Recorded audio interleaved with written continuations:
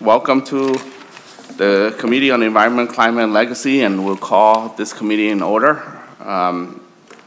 Let the record reflect that today is Friday, March 17th. We had the time from yesterday, and it's 10:10. 10:10. Well, good timing. Yeah. So we're gonna have on our agenda today. We're gonna have about 10 bills. Half of them will be agency-related bill. So we're going to keep our moderate pace and keep it going as fun as we possibly can, and also engaging as well. So first bill on the agenda here is Senate File 2803, Senator Kunesh, the Tibetan American Foundation of Minnesota. Senator Kunesh, you may proceed. Thank you, Mr. Chair. This morning, I'd like to start us off with Senate File 2803. I would like to thank you for the opportunity to introduce this bill for an act relating to arts and cultural heritage. It would be appropriating $50,000 to the Tibetan American Foundation of Minnesota, known as TAFM.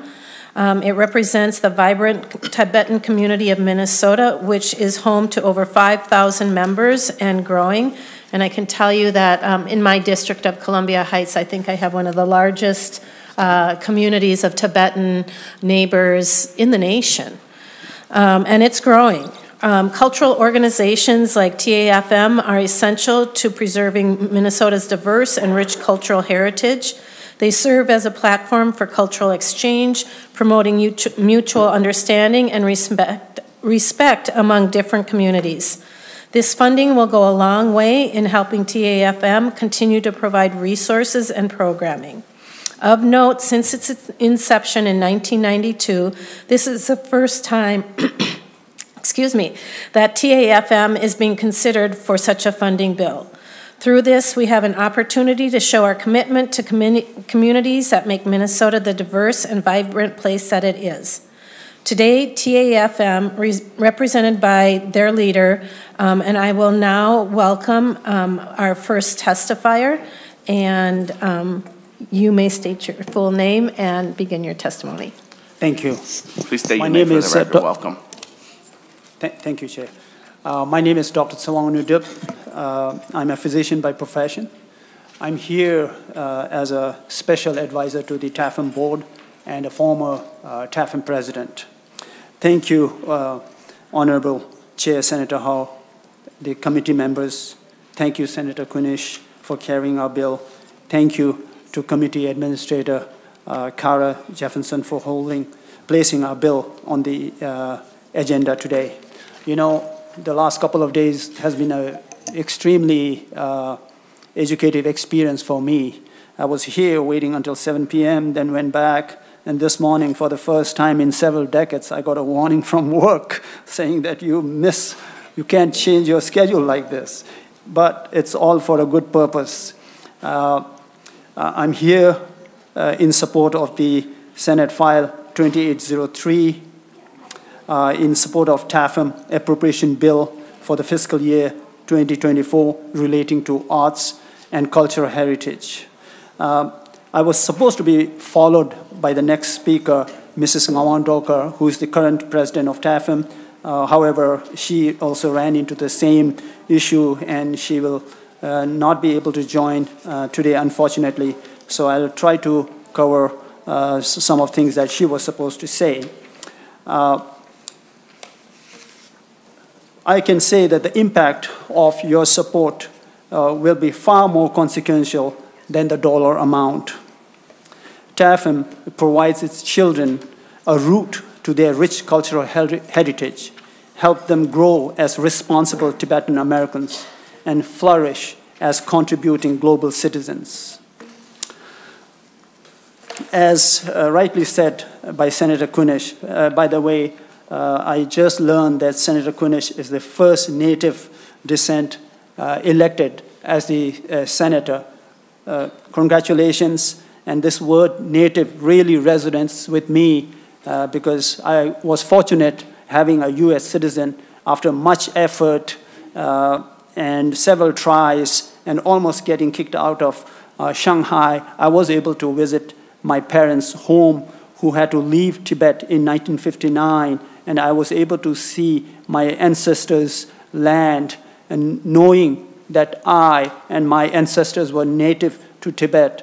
And that word really resonates when I read Senator Kunesh's bio. Similarly, Chair Senator Hawj, I know you're of Hmong descent, called Miao, one of the China's 56 ethnic groups, and Tibetans are now considered as one of those. So there is always a connection. Of course, everyone here, we are all Minnesotans. So culture has many aspects. No doubt, we all have our own culture, different food, dress, of course, language. Similarly, Tibetans do have the script Tibetan. What is special about the Tibetan language is Tibetans have the largest repository of the Buddhist philosophies and teachings. And Tibetans are the ones who hold Buddha's 2,005 years teaching and the best practitioners in the world currently. And the other most important thing that I would like to share is the Tibetan culture is based on mindfulness, nonviolence, and compassion. And all these are dependent on the foundation of what we call as interdependence of everything, every living thing, including environment.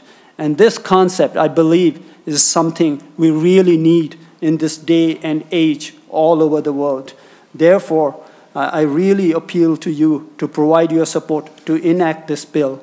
In the last 30 years of TAFM, we have never received any support or appropriation bill as it was spoken. This is the first time. So in a way, you're creating history. Chair Hawj, her and all the committee members, Senator Kunesh, and everyone here. And we as Tibetans, we will remain ever grateful. And of course, this will not be the first time. We will continue to do the work that we have been doing. We have been sharing our culture, exhibiting it at different venues, including Timberwolves, games, and universities, colleges, libraries, and Columbia Heights, everywhere. So we'll continue to do and do more. We do have programs after schools, counseling called Lamtun. We do teach them Tibetan language, art, music. So it's a huge and a very extensive program. And to realize that the community of merely 5,000 currently, and we started off with 160 in 1992. Since then, we have been doing it all on ourselves. It's quite remarkable. And therefore, I really appeal that this is the right time to support us and show your appreciation and encouragement. Thank you. Thank you, Dr. Tsawang Ngatdap, for giving us an elaborate version of your community, and appreciate that you are here in Minnesota.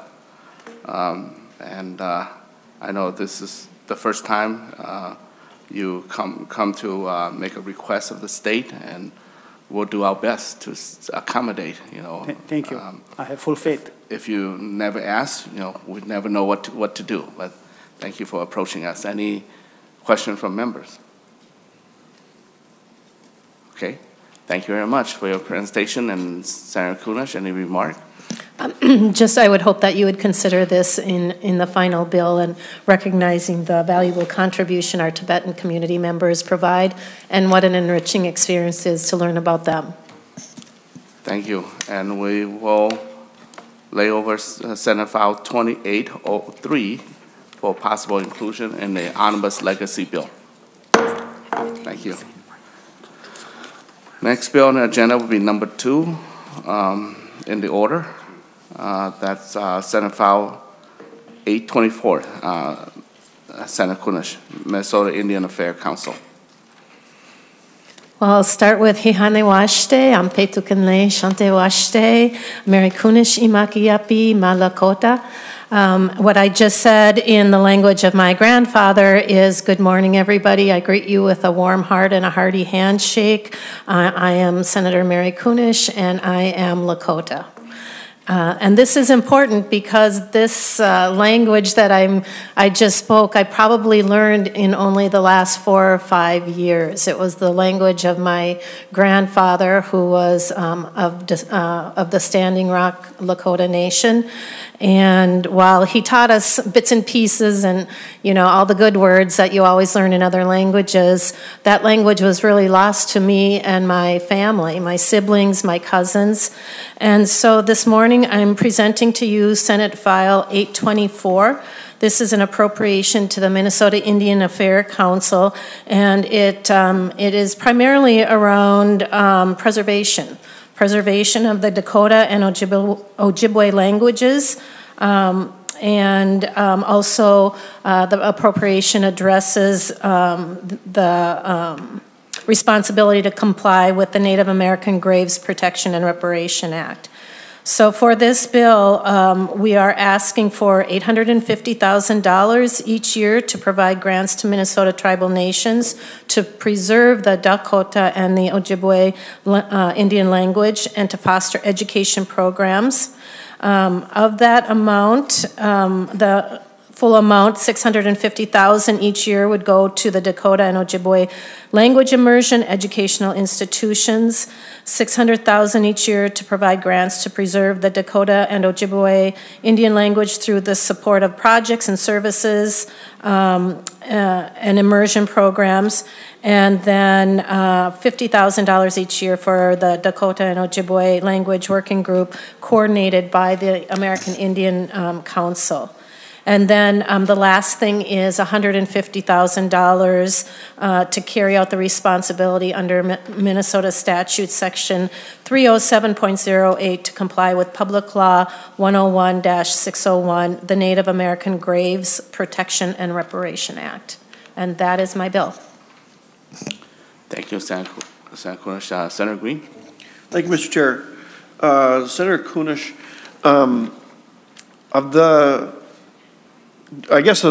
just get right to it. How many, is this going to be only for children, or is it going to be for adults?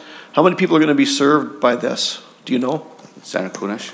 I don't know the total amount, but there are language immersion programs across the state, both in schools and community organizations, as well as some of the organized community, tribal community groups. But I can find out for sure. And I apologize that I don't have my expert here today. They weren't able to make it this morning. Senator Green? Thank you, Mr. Chair. That's okay. It was just something that I would like to know. I don't know that too many other people are really interested in it, but I'd like to know. I do like to know the difference between B and C, paragraphs B and C. You got, because it looks like they're doing the same thing, but can you explain the differences between the two? Senator Kunesh.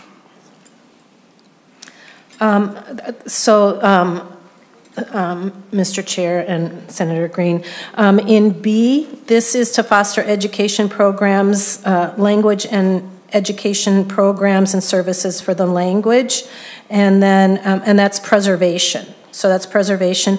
C is grants for language immersion education institutions. So where there are programs that have the language immersion programs, that would be letter C. Okay.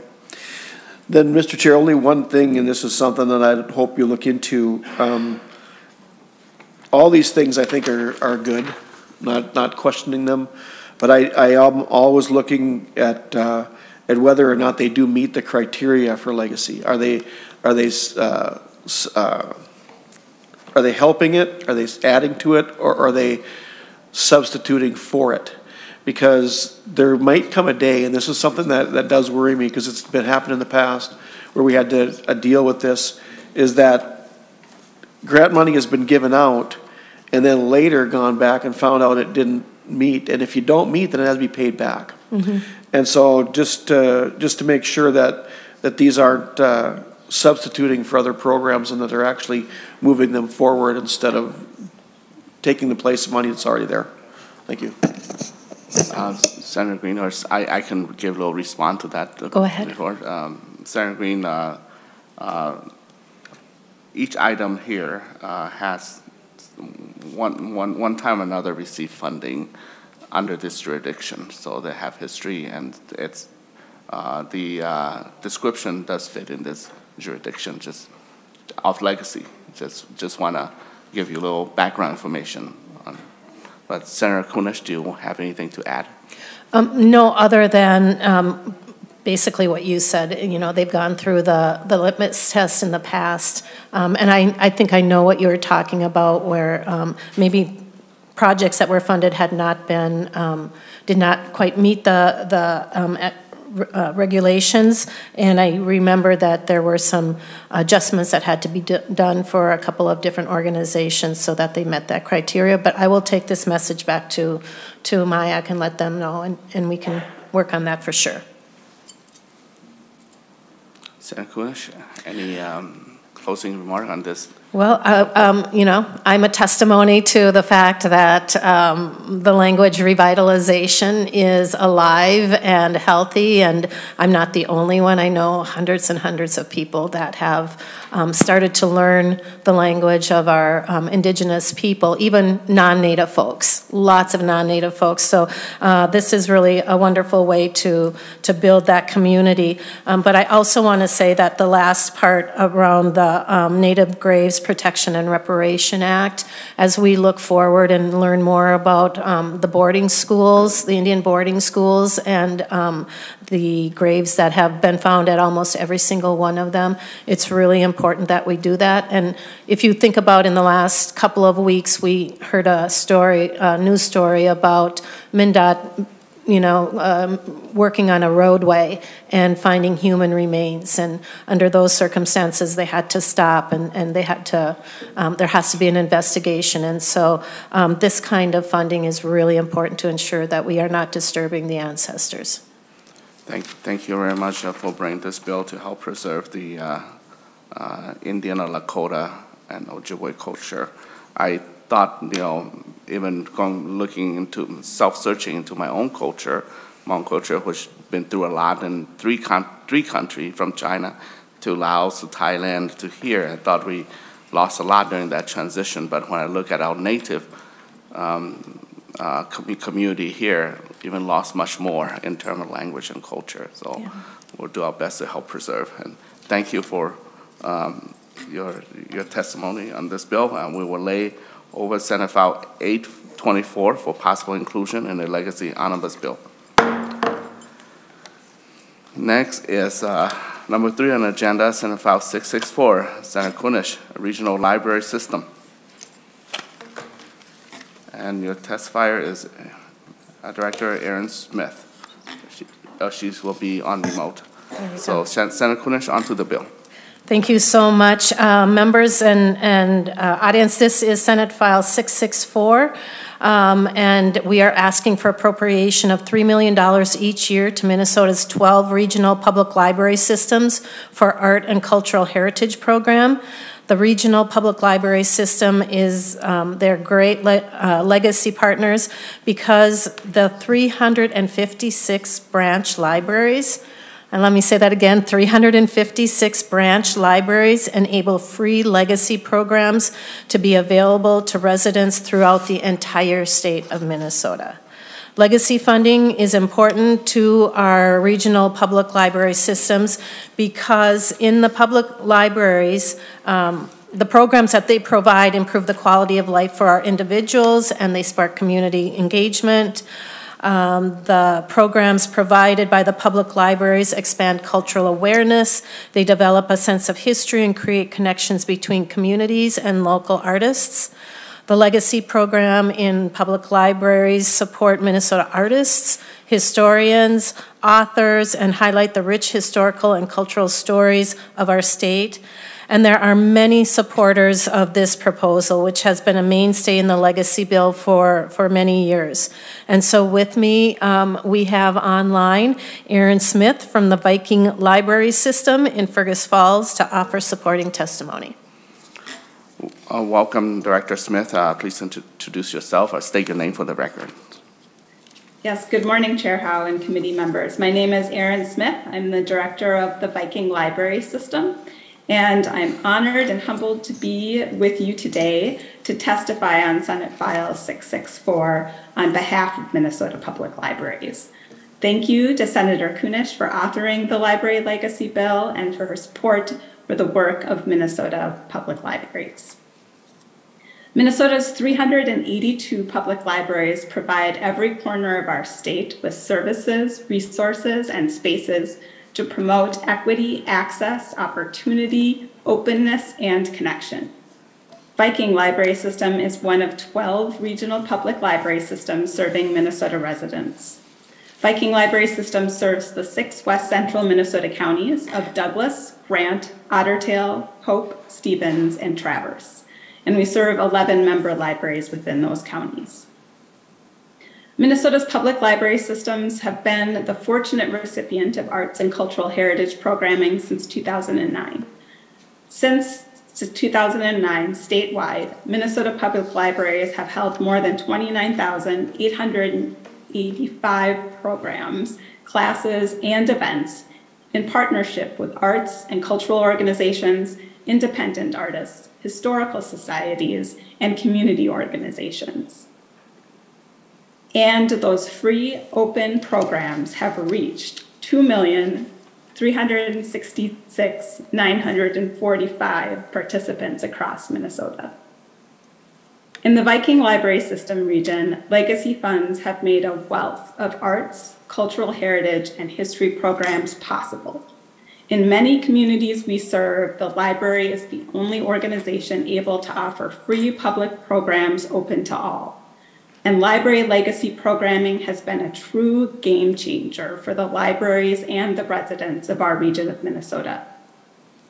During the most recent fiscal year, legacy funds supported 34 projects for a total of 176 events that reached 6,686 people.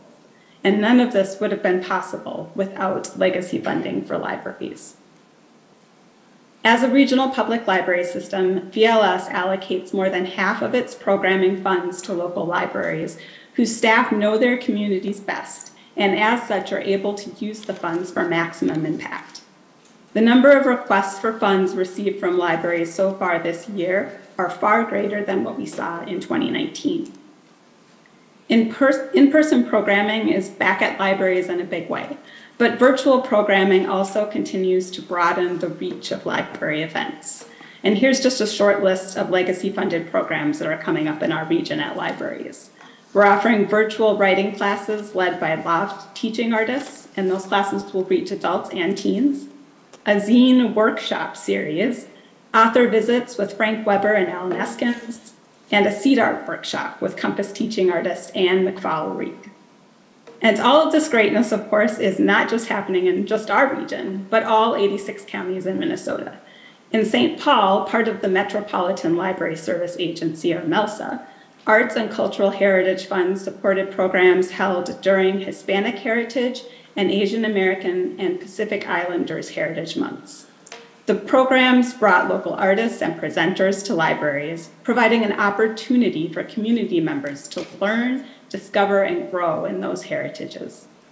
A librarian from the Riverview Library in St. Paul noted that as a result of the programs, staff who self-identified as Hispanic and/or AAPI felt encouraged and empowered to share their culture, history, and background experiences with their colleagues. She said, we were able to invest in our communities and our colleagues through this programming. In preparation for National Poetry Month, which is coming up in April, and to demonstrate the impact of library legacy-funded events in our region, I would like to leave you with a sonnet. The sonnet was written by a parent who took an arts and cultural heritage-funded bus trip to the Lake Superior Railroad Museum in Duluth, Minnesota. The bus trip was hosted by the New York Mills Public Library. And here's the sonnet. The snow increases as we northward wend, through scrubby pines and yellow birchwood groves. The route allows for vistas round each bend, for reading, and for rest the bus behooves. My children I'm taking to Duluth to see the harbor and to ride the trains.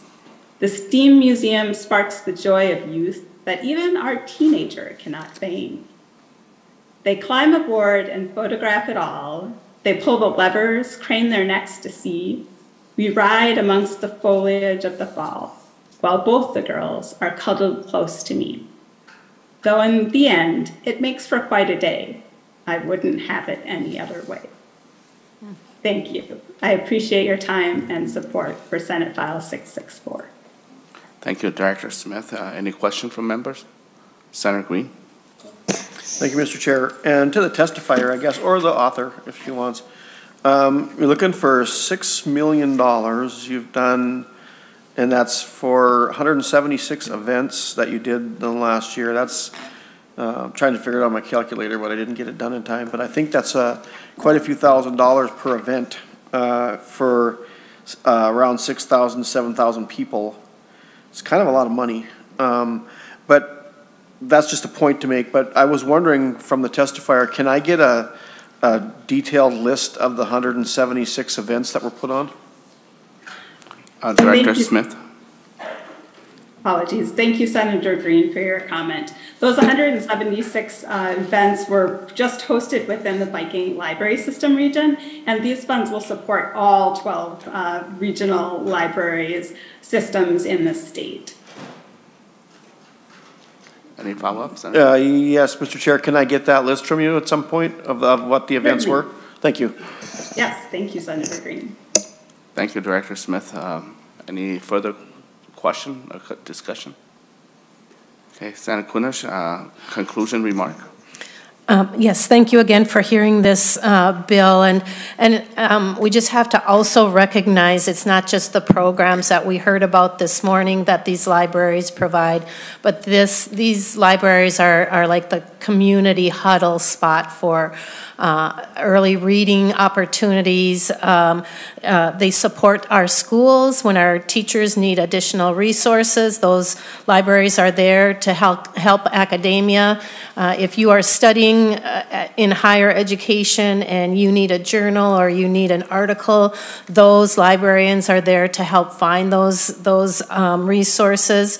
They help with job search and educational purposes, and of course they always are there to assist with technology. So while we are looking at specific things for programming, just remember that there are a lot of other things that these actually 382 libraries provide. So I would ask that you would include this in your omnibus as well, Mr. Chair. Thank you, Senator Kunesh, and we will lay Senate File 664 for possible inclusion in the Legacy Omnibus Bill. Thank you. And next is also Senator Kunesh Bill, Senate File 1268, Great Northern Festival appropriation. Wonderful, and this is the last one, so for me. So thank you for indulging me this morning, members. This is Senate File 1268, and we are requesting money for the Great Northern Festival. This bill would allocate $250,000 per year in 23-24 and 24-25, so a $500,000 request total to the Great Northern, which operates an annual winter festival in Minneapolis and St. Paul, and I was able to participate a little bit in that this winter on a very, very cold night when there was outdoor exhibit to be seen. The Great Northern was founded in 2017 in partnership with the City of Lakes Lopet, U.S. Pond Hockey Championships, and St. Paul Winter Carnival as a way to enrich these landmark events with additional complementary expressions of the season. The Great Northern calls on many voices to share what winter culture means to them. In addition to celebrating the arts, the outdoor, and the strength of our food scene, the festival's programming also serves as a call to action to protect the winter. We know that there are many ways into the climate conversation, and using the arts as a lens through which to bring the issue to the forefront is something the Great Northern does particularly well. This festival's goal is for its attendees from near and far, and I actually was at an event and there was a couple, I think they were from Manitoba, who came down to see the exhibit. So when we say near and far, we mean far. To experience the beauty of winter on a cellular level and be inspired and motivated to preserve it for a future generation. Now in its 7th year, the Great Northern is on solid financial footing and is poised for growth. An investment from the state of Minnesota with these legacy dollars would enable the festival to expand its programming, engage with world-class artists and experts, and shine an even brighter light on the winter culture in the Great North. I'm pleased to introduce the Great Northern's Executive and Artistic Director, Kate Nordstrom, who will testify to and answer any questions that you may have. Welcome, Ms. Nordstrom. Please state your name for the record for your testimony. Thank you. Thank you, Chair and members of the committee, for the opportunity to testify before you today. Thank you, Senator Kunesh. My name is Kate Nordstrom, and I'm the Executive and Artistic Director of the Great Northern. So the Great Northern, which Travel and Leisure recently called one of the world's top winter festivals, showcases this community at its wintry best to the rest of the world. This year, we attracted tens of thousands of attendees to more than 70 events that featured a unique combination of art, outdoor, and climate programming. We are poised to scale in a major way, bringing talent, tourism, economic opportunity, and a great return on investment. As Entrepreneur Magazine recently said, the Great Northern is a boon for business. Think of what South by Southwest has done for Austin. Our events attract a growing number of curious and adventurous people from Minnesota and beyond who are eager for fresh perspectives on deep winter, whether it's an outdoor, only in Minnesota dance performance, a robust climate series, or a sampling of more than 20 different sauna experiences. The Great Northern also makes Minnesota an easier place to attract and retain diverse talent. The top recruiting hurdle for local companies we hear time and again is the negative perception of our winters. The Great Northern treats our cold and snow as assets rather than liabilities, and in doing so, we're changing the narrative about this place and our signature season. This year, nearly 140 national and regional media stories resulted in 1.1 billion earned media impressions, all telling a positive story about winter in the North. Since our founding in 2017, we've grown our budget to $1 million. And during our 2023 festival, 20% of our income came through ticket sales, 80% was from charitable contributions. The Great Northern can be an example of the power and the potential of public and private partnerships with an investment from the state of Minnesota. So we're seeking a legacy appropriation of $250,000 during each year of the biennium to help us expand the breadth and the depth of our climate-based arts, conversation, and outdoor programming. We'll cultivate robust partnerships, attract diverse talent, and increase access to positive winter experiences for all Minnesotans. The Great Northern celebrates all that the Legacy Amendment was ratified to protect, and we are coming to you for support at a crucial time in our organization's growth. This is the first time asking for support. I respectfully request to be included in the omnibus bill, and thank you so much to the chair for this opportunity. I'm happy to take any questions. Okay, any question from members? I know this is a routine, hearing me saying the same word. Maybe I should record a button every time. Any question from member?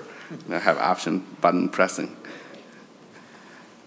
Okay, well, thank you for your presentation. Any closing comments, Senator Kunesh?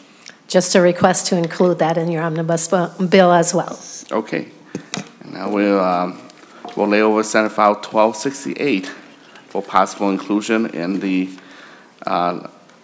Legacy Omnibus Bill. Senator Hoffman, just right on time.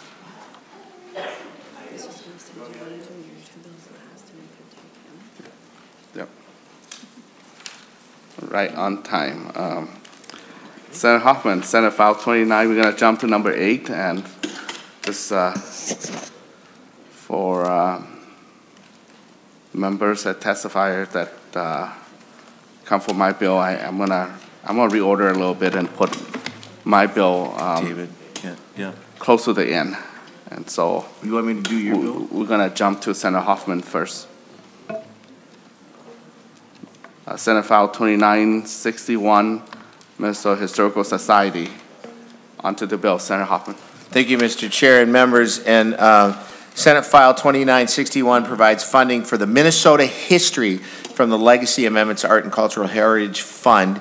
As we look back to the Legacy Amendment itself in the Minnesota Constitution, one of the purposes is to preserve Minnesota's history that recognizes the important role that history plays in our state's civic and cultural life, in our educational system for young learners and for lifelong learners, such as those exploring family history and those who enjoy visiting historic places. You're getting the theme here, Senator Fong, the history kind of theme where we're going.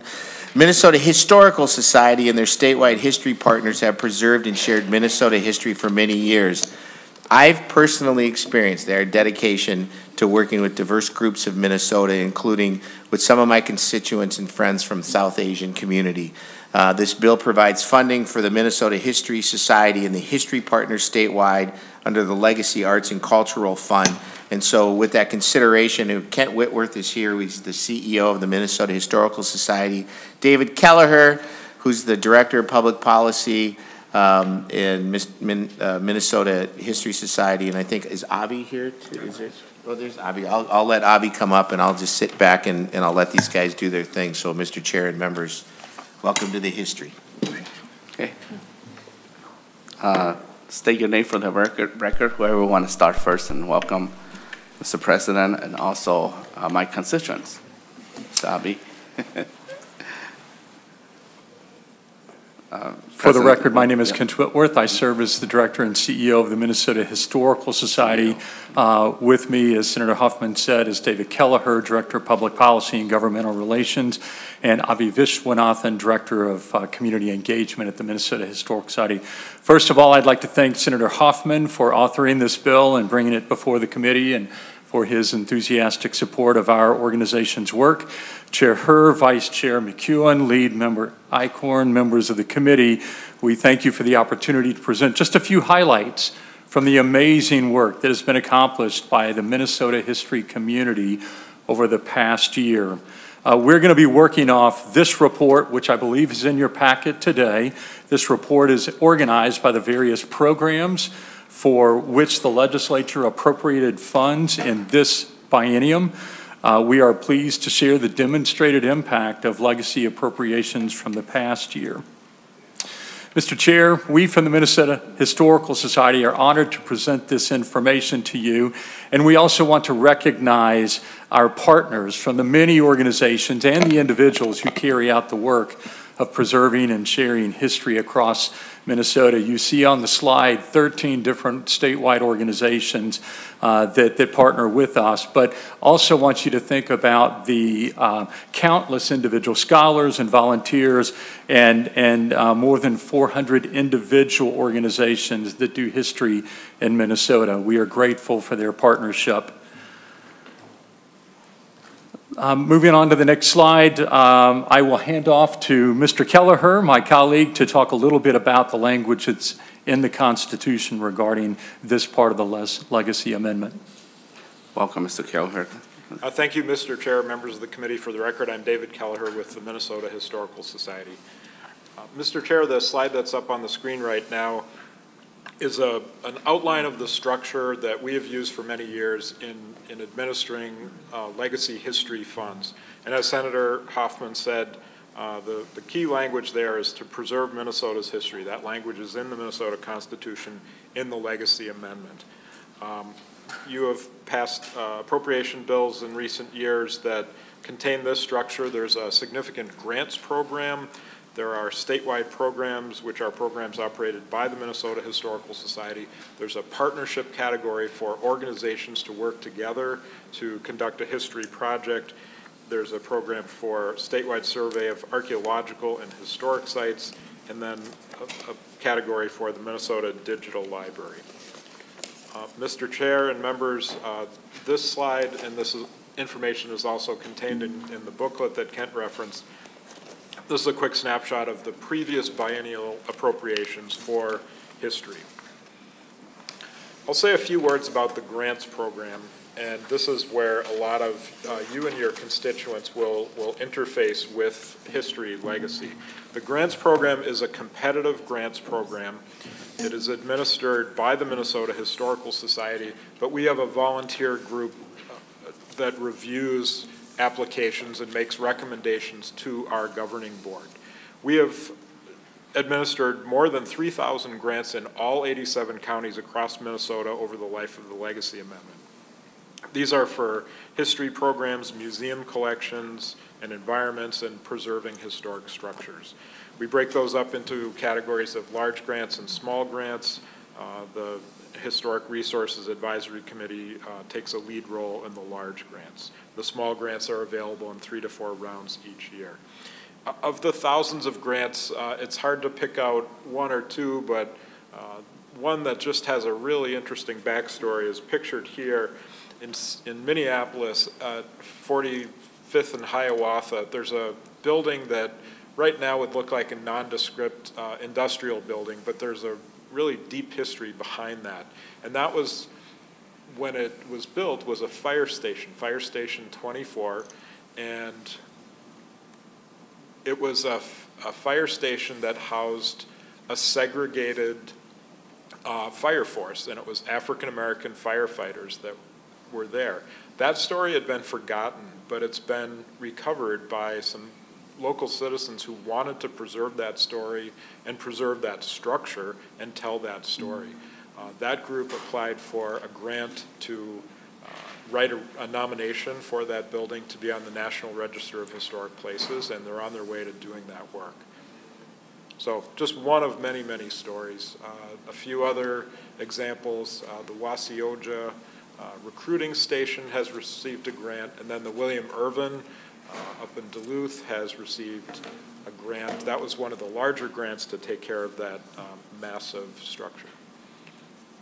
Again, the Historic Resources Advisory Committee, a citizen group, and you could see them there at work. They spend 2 days. They spend a lot of time reviewing the grant applications, and they typically have 100+ applications, and they volunteered more than 500 hours in each cycle, and they work off of a paperless application system. I would also mention that if you have constituents who are interested in doing history projects, the grants office that administers these funds is here to help. They offer monthly open houses, and the grant staff does a tremendous amount of outreach along with our field services staff, so please let us know how we can help connect you to those resources. Not only the funding, but the technical assistance as well. In your booklet, there's a map of all the grants that have been distributed across the state, and you can see county by county where those dollars have gone. So, Mr. Chair, I will turn to my colleague Avi to talk about statewide programs. Welcome, and please state your name for the record. My name is Avi Vishwanathan, and I am the Director of Community Engagement with the Minnesota Historical Society. I actually think Kent was going to jump in and say one other thing before that, though. Mr. Chair, if you don't mind, before Avi highlights several programs, I'd like to provide a little more context from an institutional perspective, and I'll just quickly point to the mission that has been adopted in the last year and a half. We take that opening statement, we serve all the people of Minnesota, very seriously. In some respects, that's aspirational, but we are working hard day in and day out to build the kind of relationships and the kind of trust and rapport with all communities across Minnesota. So we want to put that out there, hold ourselves accountable, and acknowledge that that is a journey. I'd also like to say just a few words about the strategic plan that was adopted at the same time that mission statement was updated. And I'll just touch very briefly on these 4 strategic imperatives. But again, it tells you where our head and heart is, so to speak, as an organization. Transforming improving access is about not only engaging existing audiences in more meaningful ways, but about attracting new audiences and frankly removing barriers in the way we operate so that all Minnesotans can access our programs and our resources. When we talk about re-envisioning space, we talk about pushing history to all corners of Minnesota, beyond the confines of our historic site network. And when we think about expertise and the expansion of expertise and authority, for all of us, we feel like MNHS plays a role to encourage a deeper understanding of how history is created, how it works, and then how history can inform contemporary issues. So we are not the sage on the stage, if you will. We do have expertise and authority, but there is expertise found across the state in many different communities, and this is about expanding that sense of expertise and authority. And finally, the rubber's got to meet the road, so we need to think about sustainability, and that for us really focuses on alignment and alignment between our programmatic offerings and our financial and human resources. So at a very high level, those are the 4 strategic imperatives that shape the future of this organization. So with that, I'll turn to Avi to talk more specifically about programming. Now to you, Mr. Avi. Thank you, Director Whitmore. Thank you, Mr. Chair. Again, my name is Avi Vishwanathan, and I am the Director of Community Engagement with the Minnesota Historical Society. And I'm going to be talking a little bit about our statewide programs. And one way to think about our different activities is to group them into these 3 different types of activities: preserving, sharing, and connecting. When we're referring to preserving, that's again preserving the history of Minnesota in a number of different ways. One of the ongoing projects that we have is digitization of Minnesota's newspapers. We have over 5 million pages of newspapers scanned into a system, our newspaper hub, that every Minnesotan has access to from newspapers all across the state, culturally specific, geographically broad newspaper collections. In addition, we have oral history projects. Oral history projects are a great way for communities and people across Minnesota to share their stories from themselves in a way that we can record and share. One of the more interesting projects that I've come across that was an oral history project is people who were sharing their stories about Adney Lake in Crow Wing County. There was a group of Black Minnesotans from Minneapolis who purchased property along the lake and would travel there and use the lake recreationally. And we did an oral history project to hear those stories about how Minnesotans gathered together and what they did together up in that space. We also have cataloging of important archaeological collections. Our collections are a very important part of what we do, and the next bullet point there, preserving and making Native American collections and archives available. We want those collections, we want the things that we archive to be available to the communities from which they come. So that includes Native American collections and also other culturally specific and cultural communities collections that we have in our space. Sharing. Sharing is our, that's fundamental to what we do. So we preserve the history, but we want people to be able to interact with it, to learn from it, to see it. Our exhibits are a great example of some of the work that we've been able to do. This is an image of the Our Home Native Gallery that we have at the History Center, specifically developed in partnership with Native communities across the state and our Native American Initiatives Department. We also have interpretive signage at different historic sites where there's also a process of engagement that we're working with different communities on. This is First Avenue exhibit, so an exhibit about culturally really important Minnesota history and culture that a lot of people have interacted with. We also had a We Are Hmong exhibit in a few years ago at the History Center, sharing the stories, again, in partnership and relationship with people from that community. We had a Somalis in Minnesota exhibit shortly thereafter. Again, that partnership in sharing the stories of all Minnesotans. Senator Hoffman actually referred to the South Asian community. We also had an exhibit called Beyond Bollywood prior to those about the South Asian community, and I mentioned Our Home. Native Minnesota. Here are a couple of examples of artifacts that are from members of the community that we have in that particular exhibit. And then we also have exhibits at our sites in Greater Minnesota. This is Women of the Big Lake at the Mille Lacs Indian Museum, which was created in partnership with the community there to honor women of Mille Lacs and to have that history be part of what we share out of that site as well. And then connecting. A big part of our work is through that sharing and that collecting, making sure that people are connecting with each other also. We have curriculum development and educator support so that students are learning from the resources that we have and connecting with what we have and also learning from each other. Legacy field trip support is another example of giving people the opportunity and students the opportunity to come to the History Center and interact with different objects and exhibits in history.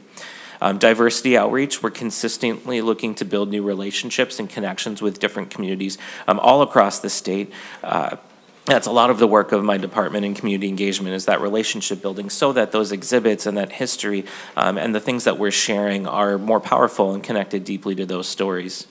We've had a couple of different fellowship programs where we have worked with different communities and students at both undergraduate and graduate level to participate in learning more about the history field and then have internships within the field and in the Historical Society to go deeper and then move out and have a different impact on the public history and museum fields.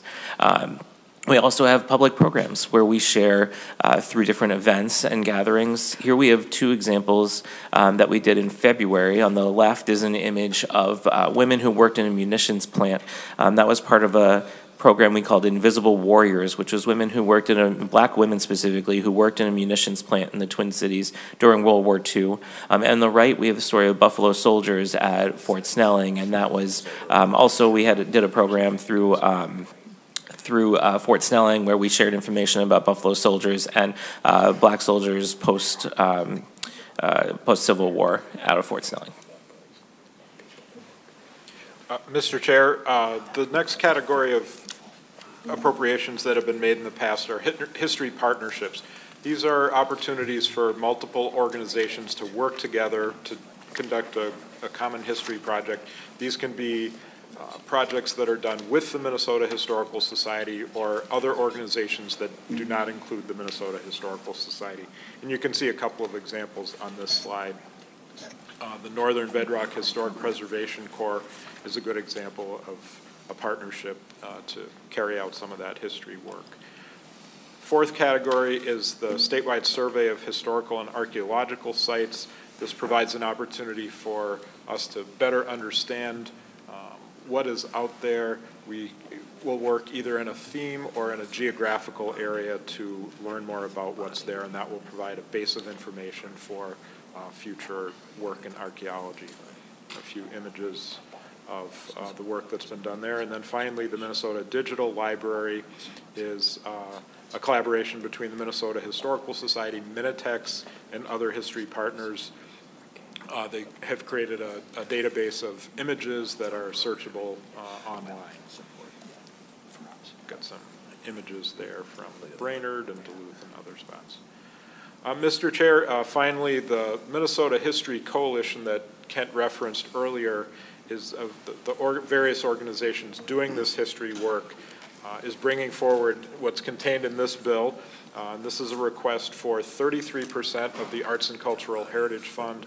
We've requested this level of funding, 1/3 in the past. We haven't quite gotten there, but these amounts based on the November forecast represent 1/3 of the Arts and Cultural Heritage Fund for history. So with that, Mr. Chair, that wraps up what we have to say, and we're very happy to answer any questions you might have. Thank you. Any questions from members? Senator Green. Thank you, Mr. Chair. I'll make this quick because I'm probably not understanding the bill, because you're asking for $13.75 million per year, but in the bill that's both in A and B. So you've got basically 27.5 and 27.5. Is B the same as A? What's the ask? Senator Hoffman or Mr. Keller? Mr. Keller. Mr. Chair, Senator Green, those amounts are identical and they're different programs. The first one is the statewide competitive grants program, and the second one is programs that are administered by the Minnesota Historical Society at historic sites in the History Center. And those amounts have been generally even over time to have some balance between the work that we do and the work that other organizations do. Senator Green? Thank you. So the ask is really closer to 60 million. I was a history Mr. Keller? major, not a math major, but Mr. Chair, Senator Green, yes. It represents a third of 33% of what's available based on the November forecast from the Arts and Cultural Heritage Fund. Okay. Okay.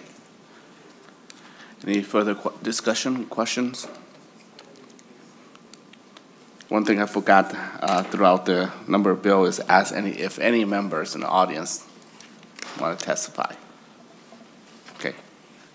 Then Senator Hoffman, closing remarks. Mr. Chair, you got a history. You got a historian sitting right behind me, Senator Cohen. Maybe he could give he could tell us 30 minutes worth of history on the piece here. I'm looking forward to seeing him again. So it really is important. This really delineates between the physical infrastructure asks that the History Society, Minnesota History Center puts in place, i.e., like the work we had done for the Oliver Kelly Farm, the work we had done, Fort Snelling, all the work that the infrastructure work. This really gets to the program and services side of it, which is elevating the rich history. And one in particular, when you talk about how do we access information online, well, you got to digitize, and there's so much paper that they have stuffed in their vault, and yet there's a piece of history in the vault that I've yet to see, that I've been asking to see for many years. And maybe, Senator Herr, we should do a tour of that vault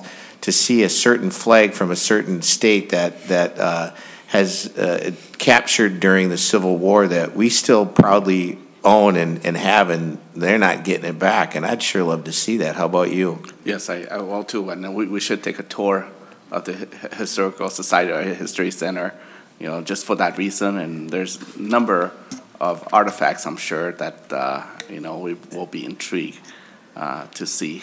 And Senator Cohen is on the schedule here to talk about the history of our committee, the Legacy Committee. I love it. And then I show him on my Facebook before I served on the Senate.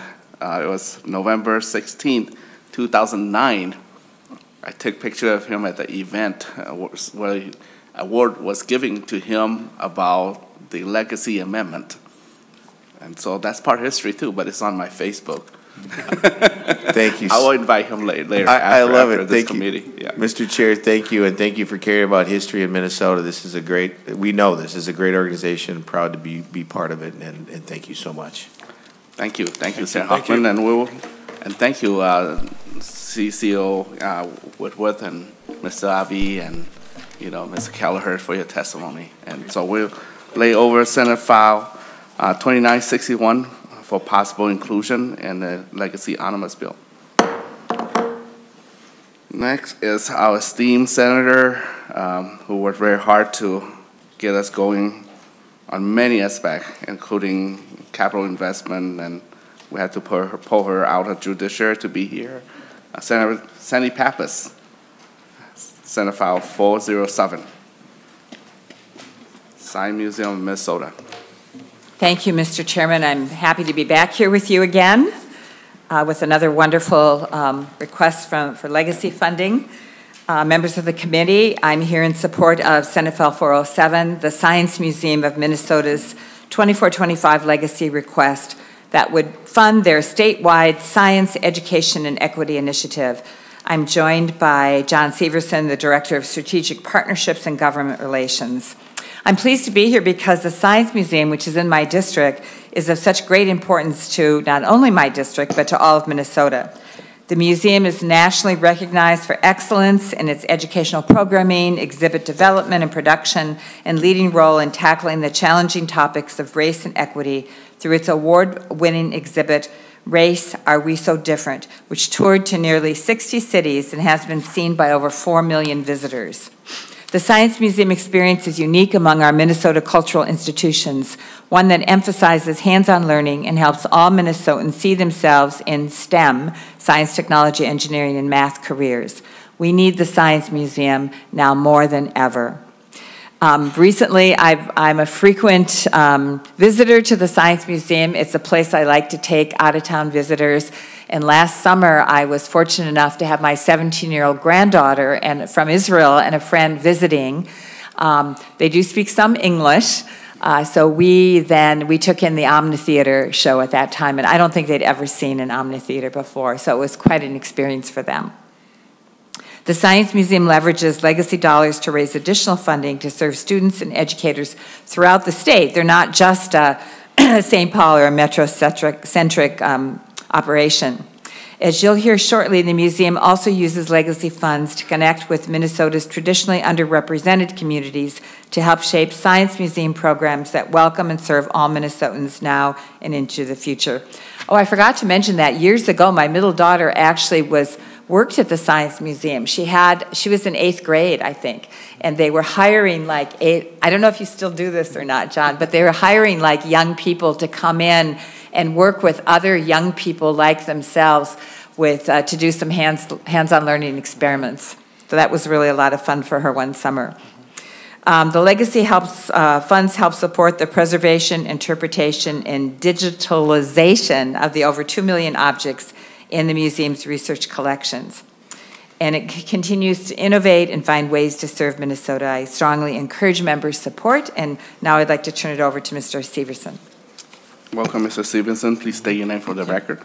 Thank you, Mr. Chair, members. I am John Severson. I have the honor of serving as the Director of Strategic Partnerships and Government Relations at the Science Museum of Minnesota. I will start with an apology. I realize the irony. I had a PowerPoint presentation, but I did not bring the adapter on my computer. So that is the technology in STEM. So we are not immune to that.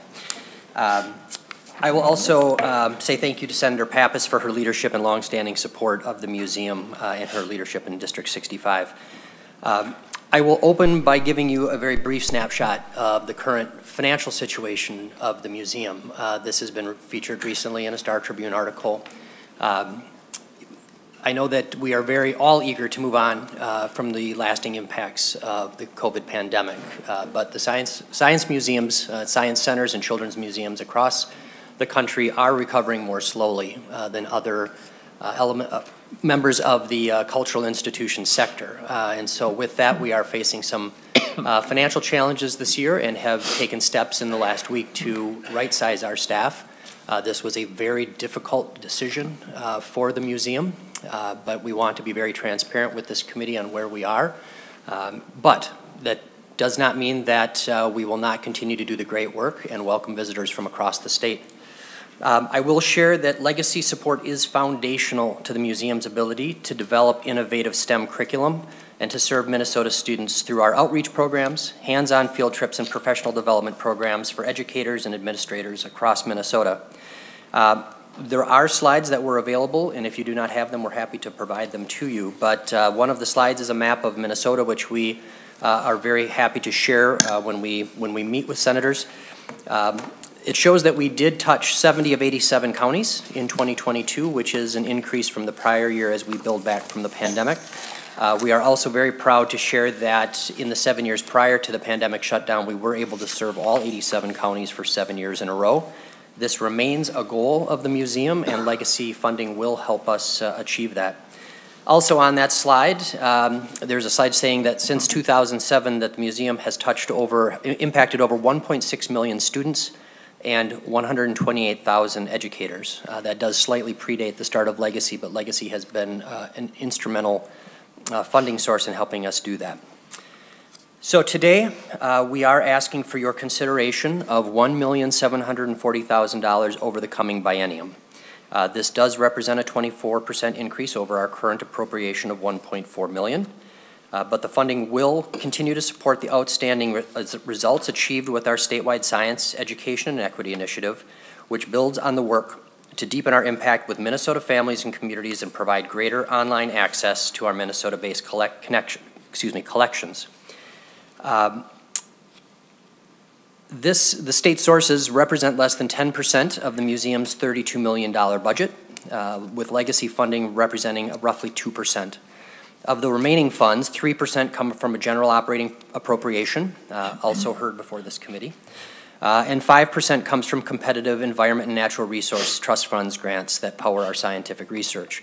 Also, with a nod to the former presenters, we are the recipients of a couple of small historical society grants that power our anthropological research. There's a site in southwest Minnesota, the specific location of which remains sequestered at the request of the family, but it has been an incredibly productive site in discovering the first peoples of Minnesota. So although this is not a majority revenue stream, the 2% represented by legacy is essential. And as I said, it allows us to develop the innovative STEM curriculum that we do share with the state. We are fortunate to have strong funding from individuals and corporations, but this is unique funding in that it gives us the opportunity to develop those programs. Other funders really like to help spread the impact of that, but these are key sources for that. So, our current bill builds on the strengths of the programs previously supported by this committee and helps audiences better access science museum resources. And they fall into three main categories. Really supporting our statewide school outreach and continuing to understand and respond to the STEM learning needs of our communities and schools. Really working through our Department of Museum Access and Equity to develop educational programs that equitably meet the needs of Minnesota families. And as we think about our collections, amplifying the connection of science and culture through the museum's research, collections, and collaborations. With a full funding of our request, the museum will seek to build on current successes and add new elements to our work.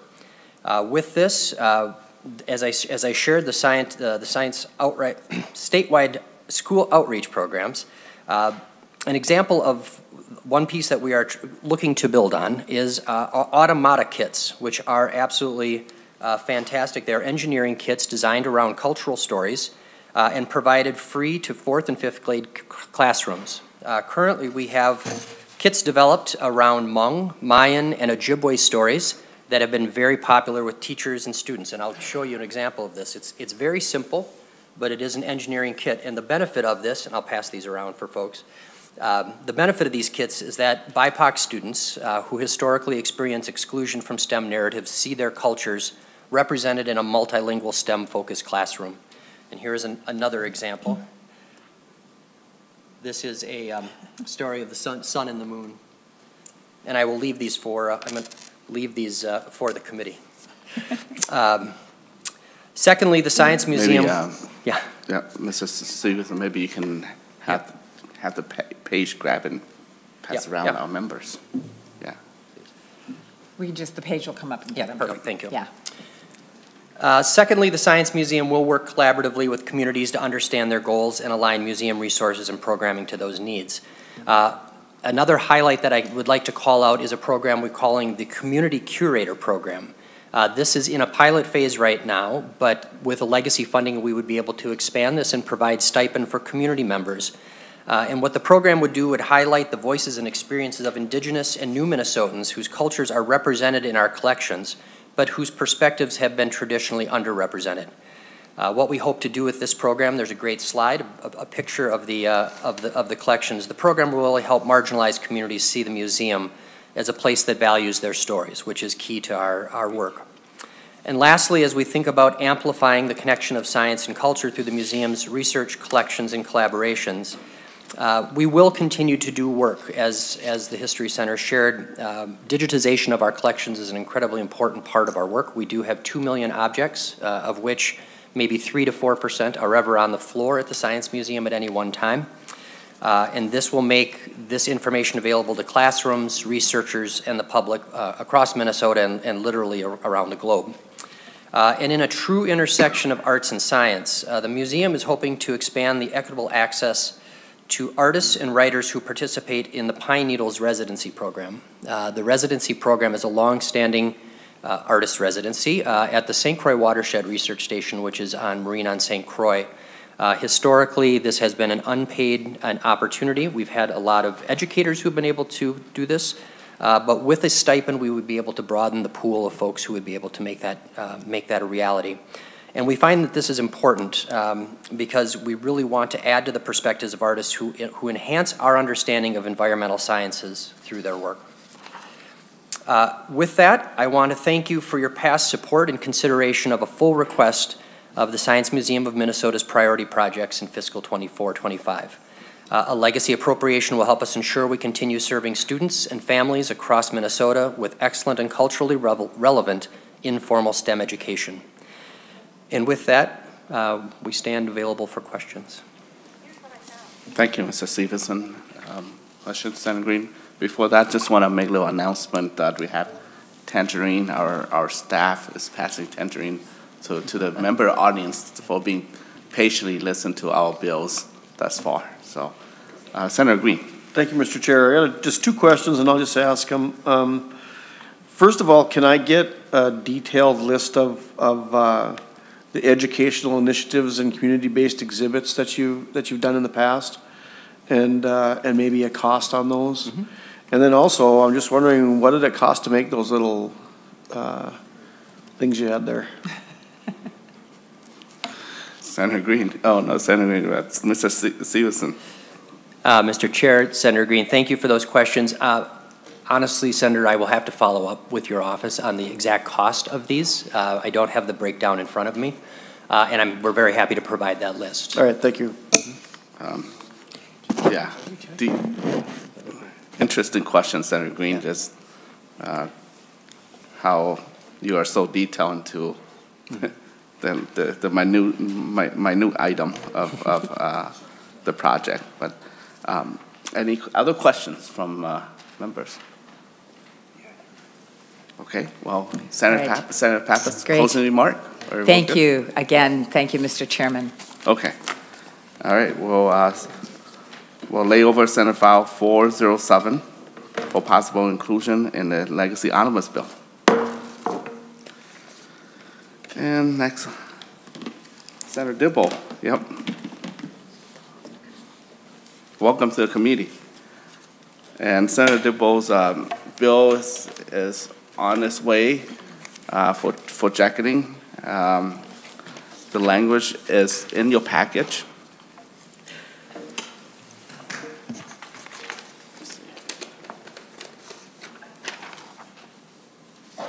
So if you don't have one, let us know. It's under let's see, SC0358-1 right now. That's kind of like the revisor number. So Senator Dibble, onto your legislation. Great, thank you, Mr. Chair and members. I especially appreciate the accommodation of hearing this idea in concept, given that you don't have a bill in front of you at this moment. So it's very generous, and I very much appreciate the consideration. Before I get going, there's one correction. The grant would be made to the YWCA, Minneapolis, not the YMCA, okay. Which will be correct when the jacket is produced and it's an actual bill. Mr. Chair and members, Camille Joy Gage was a remarkable member of our community and state. It would be insufficient to simply call her an artist because her contributions to creating a better world and future were so much more extensive. But to be sure, art was the common thread through everything she did in her life and her engagements. And her engagements were very focused on pulling people together, thus creating connections, relationships, a sense of place and time and of community. And though her achievements were notable, and she didn't lack for attention, the practical, tangible support for her work was often lacking. And this was even more so as she advanced in her years. I would note parenthetically, we lost Camille just a few months ago. Well, she wasn't, and she was far too young. I might have suggested in my last sentence that she was elderly. She wasn't. She was a little older than I was, so we lost her too young. But she was, for an artist and a woman, definitely in her more mature years and lacked some of the practical and tangible support that I would hope that our community would be able to offer someone who is doing such important work. So hence the idea for this fellowship came about as a way to find other people who are carrying on her legacy and who are also lacking the sustained support for the positive contributions they've been making with a broader scope than just art, but using art as a means of engagement and for positive action. So you'll look to the bill and it describes a little bit about the characteristics of her and her work, and the fellowship that would be created in her honor and legacy would amplify and reflect that. Gathering and amplifying the unique artistic voices of others, weaving those diverse artistic voices into a force for community building, demonstrating a concern for others' art, a deep concern that community be welcoming and just, and maximizing artistic opportunities for others, and bringing art outside of the more formal spaces and into our everyday lives. With me, Mr. Chair, is Joan Vorderbruggen, who was a colleague and a friend of Camille's, as well as a good friend of Camille's family, and has worked closely with Camille on a number of community projects and has been a big support and help in rallying the community voices and helping develop this idea. Thank you, Mr. Chair.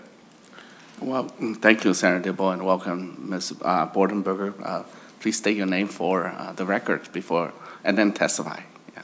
Thank you, Mr. Chair and members of the committee. My name is Joan Vorderbruggen, and I am a community arts organizer, a public health nurse, and a public art consultant. I've been working and living in the Twin Cities metro area for very many years, and Camille was a mentor, a collaborator, and a friend to me for a very long time. I worked outside of the intersection of art and community and economic development. I was a nurse who had a passion for my neighborhood and worked very hard to put together various projects that were outside of institutions and outside of our nonprofit system, and Camille was a huge champion and a huge teacher to me. She also was a very early adopter to a lot of the projects and initiatives that I brought forward, and championed the fact that there are so many individuals who leverage neighborhoods and community with arts initiatives and creativity that really resides outside of some of our formal institutions and our nonprofit systems, and they're community champions, and they don't do this work because it's a part of their job, it's part of their professional role, or it's something that they feel they are accountable to. They do it because it's a core part of their being and who they are as a person. And it just so happened that Camille was an extraordinarily talented, multidimensional artist, and she had the ability to mobilize other creatives around her to create a collective impact that was so much bigger than anything that any of us could possibly do on our own. And there are many individuals working in this similar way, and when I think about this opportunity and what it might have meant for Camille, what she could have done with these resources paired with a platform of a nonprofit organization that has a reach such as the YWCA, it would have been nothing short of extraordinary and hugely impactful for a very broad swath of the community. I cherish memories of Camille. Every time we would get together, I would leave spending time with her, and I would just say to myself, oh my God, now we have to do this. And it was always either a very, very ambitious project that involved, you know, tens or even hundreds of different creatives, to something as simple as making sure that every mother and child staying in an emergency shelter had access to a plate of holiday cookies. It didn't matter. She was always working and always visioning and always thinking about how to mobilize everyone around her to do good in the community. So I thank you for your consideration. Thank you, Ms. Bordenberger. Any question from members? Senator Green. This is either to Senator Dibble or the testifier. I'm reading through this. Is this money just to hire a person to do these things? Is that what this is for? Because I'm trying to understand where the money's going to go, and it gives $5,000 for administrative expenses, and the rest just like you're picking somebody to do a job. So is this just for a person, just to hire a person? Senator Dibble? Thank you, Mr. Chair, Senator Green. I guess that would be a way of looking at it, but fellowships are construed somewhat differently. It wouldn't be hiring someone as an employee per se, but rather supporting, work. I mean, so it would come about, of course, through an application process, similar to how grants are made, in a traditional sense. Artists would either nominate themselves or be nominated by others to the governing board of the YWCA and propose to bring a package of work to engage in the ways that the selection criteria describes, so it would be a competitive grant making process, if you will. Just like any grant, would then be accountable to the criteria that have been established, and of course there would be an accountability and reporting mechanism. So I guess in some sense, yes, someone's being hired to do a job, but in essence, people who are already doing tremendous work in this space would be asked to step forward, and it would continue to perpetuate and support that work under the auspices of this institutional support from the YWCA. Senator Green? Just one more question, Mr. Chair, then.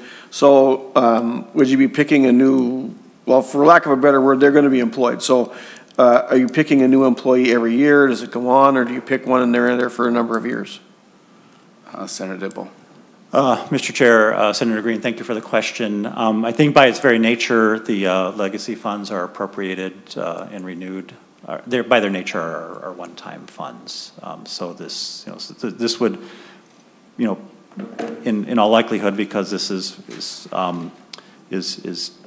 two sets. So this would be fiscal year 2024 and 2025, and then, the legislature would then have the opportunity to look afresh to see if this was a good idea or not, and whether or not to continue it. So the short answer to your question is no. This would not be ongoing funds.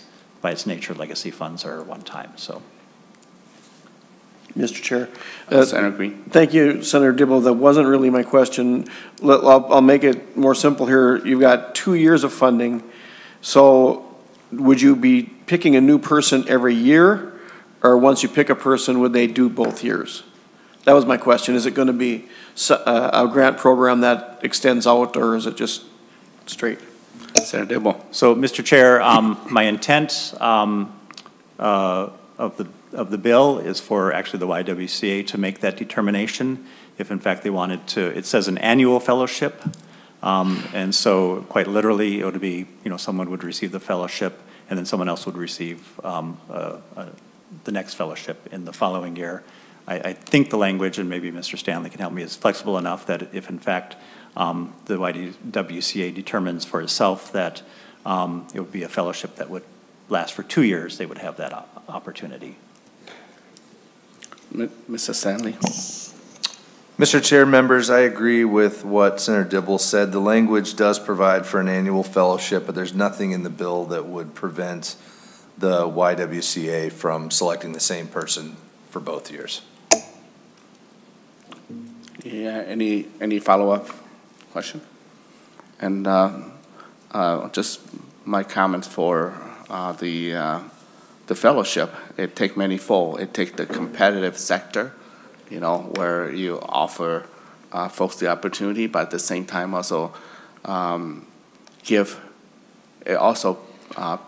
present a person with the decision-making whether they want to take the chance for competitive grant as well. So that's a big decision for any applicants or any fellowship, to decide whether they want to take that route. Is a noble route, but whether they want to do that, and then move on to competitive grant section. And so, it's a well vetted, and it's also a personal decision of someone that will follow the legacy of Ms. Camille Gage, an artist. And so, it's life-changing, at the same time also society impacting decision. So thank you for bringing this legislation forward. And so, thank you. Senator Dibble, any final remark? No, Mr. Chair, I appreciate very much your consideration of this. I think it would be a tremendous opportunity, not just for the individual or individuals, but a tremendous opportunity for our larger community and our state. I also, again, want to express my very, very sincere gratitude for being so generous as to allow this to be heard, absent having been formally introduced at this point. So thank you, Mr. Chair and members. Oh, we'll make it possible. So we will lay Senate file. Now it's still arbitrary, but it's the Camille Gage Artist Fellowship for possible inclusion. Great. Thank you, Mr. Chair and members. Thank you. Next is Senator Wissenberg, Bill Senate File 2534. And I believe Senator Wissenberg has an amendment. Okay. And again, enjoy the tangerine that we passed around. If it's not back there, it's probably back over here. It's still back there. Okay. And I did find a testifier for 4-H also, so Mike Weiner. Okay, great. Do you have the amendment? I just haven't been given it myself yet. Yep.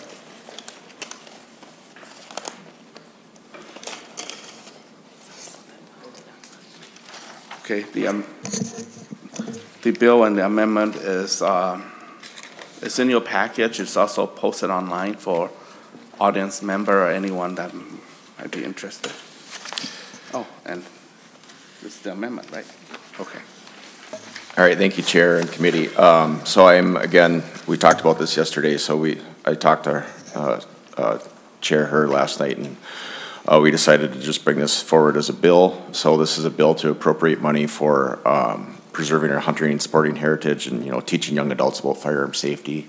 So there's a 4-H program at the University of Minnesota that a couple students that go there came and said that there's not really any funding for this, so I'm just trying to help them with their endeavors. So the bill, Senator, you want to, since you're a member of our committee, do you want a motion that we adapt the A1 amendment? Yes, would we adopt the A1 amendment to this bill? Okay. All in favor in adopting the A1 amendment, say aye. Aye. Opposed, nay? Aye. Okay. Motion prevail. So on to the bill as amended. So the bill would provide $50,000 in fiscal year 2024 and $50,000 in fiscal year 2025 to the University of Minnesota Extension Office to provide grants to the Minnesota 4-H chapters that have members participating in the state national 4-H shooting sports. So that it would just go for that and to help them with their sport. And I'll let Mike Weiner talk here a little bit about the importance of this. So thank you. Well, welcome to the committee. Please state your name for the record. My name is Mike Weiner. Thank you, Mr. Chair. Thank you, committee, for having me here today. As a past member of 4-H, and my kids participate in 4-H as well, I see this bill as being very crucial to continuing the sport. A lot of high schools don't offer shooting sports, and a lot of non-traditional students don't have access as well. And this bill would bridge that gap so that students would have the opportunity to participate in what is the fastest high school sport in the state of Minnesota. Shooting sports have a long and great tradition, and if I could draw your attention to the seal of the great state of Minnesota, there is a firearm in the lower corner of that. The history and tradition goes back all the way to the Greeks and Romans, really, with the javelin in the Middle Ages, where archery was the competition, and now the modern version of this is shooting sports. It is incredibly safe, and it's a great opportunity for kids to learn the heritage, safe shooting skills, and participate in this great activity. So thank you for allowing me to testify today, and if we have any questions, I'd be happy to answer them. Okay, thank you for your testimony. Any questions from members? Okay, go ahead. Yeah. Thank you, and thank you for bringing the bill. Representative Weiner, you're the testifier here today. So when they put these sports into the schools, Do they come with safety training for the kids? Mr. Winner. Is it? Wiener. Mr. Winner. Thank you, Mr. Chair. And yes, Senator, there is extensive training that goes along with the handling before there's any shooting that takes place. Strict protocol are in place. A lot of times there's a teacher or an outside instructor that takes charge of that. And I believe, to the best of my knowledge, there has not been a single serious accident at any one of these events. So, thank you. All right. Any discussion? Well, we'll. And closing remarks, Senator Wisenberg? Yes, thank you, Mr. Chair. And I would like to add, too, I would like to ask for when they have this money, I kind of want to see a breakdown of how they're distributing it so we know where it's going within the realm of the university. So myself, I like to see where all the money goes. You know, if they have the $50,000 and then they can maybe divide it so we can see where that goes. There is a constituent that sent me a letter. Is that okay if I read her letter? Sure. Okay, I want to respond to what you just say there. Yep. You will have to talk to the University of Minnesota if you'd like to get that, and we can request that as well. Okay. You know, but that will be the fiscal agent and that will manage the use of the funding, and you'll make sure. And if they don't do it well, you know, I don't think you want to send them money again for the same thing. Thank you, Mr. Chair. So this is a young constituent of mine. I got on the phone after I found out, and a whole bunch of people started contacting me saying how grateful they were that, you know, this is going to help them because there's not a lot of money, or this is all self-funded things. But Senator Wiesenberg, my name is Haley Schilling. I am in the 6th grade, and I'm 12 years old. Thank you for all that you are doing to protect our rights and freedoms as Americans.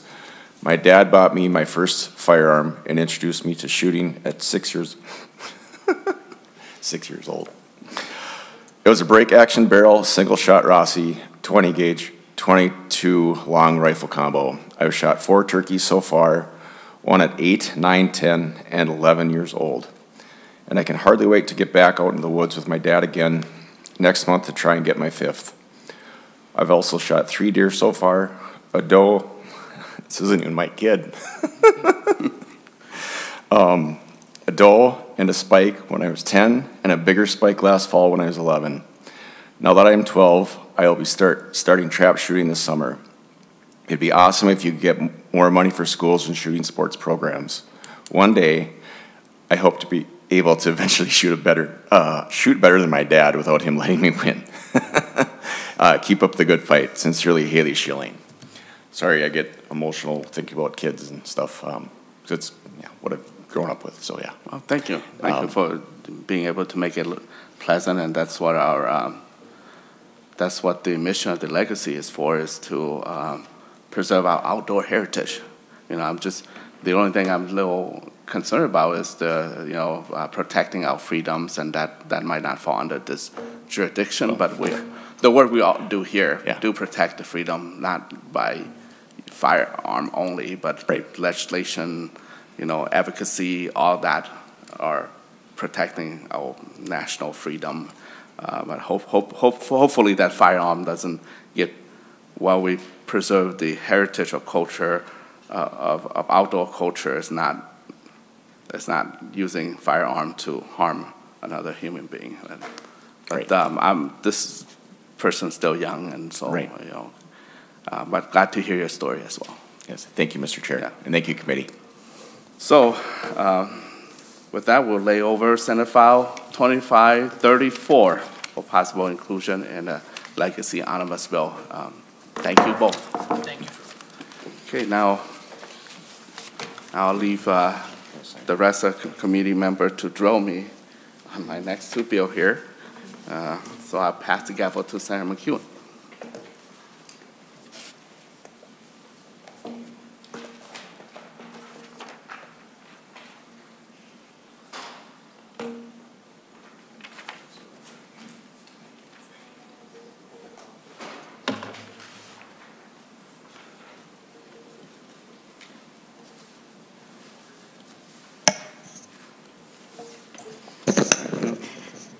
Hello, Senator Herr. I understand we're doing Senate File 1027? Senate File 1027, yes. This will be the Humanities Centers. So Mr. Kevin Lindsay, if you can join me up here.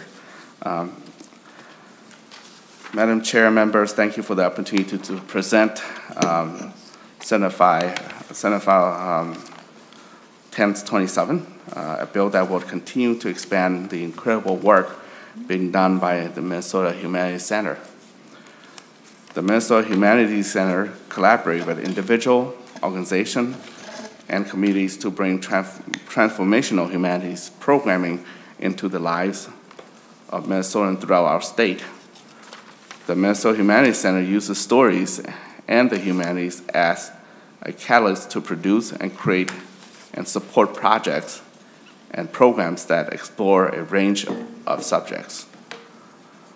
The work of Minnesota Humanities Center is wide and diverse that includes programming such as Nation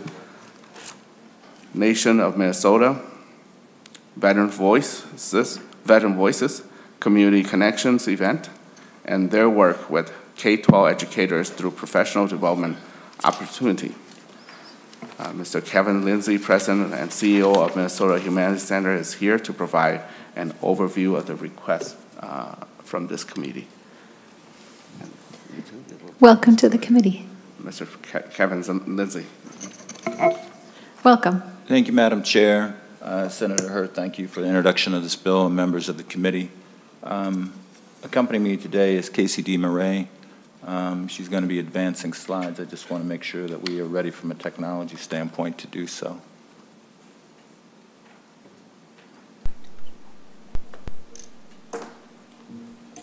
Just give us a minute here.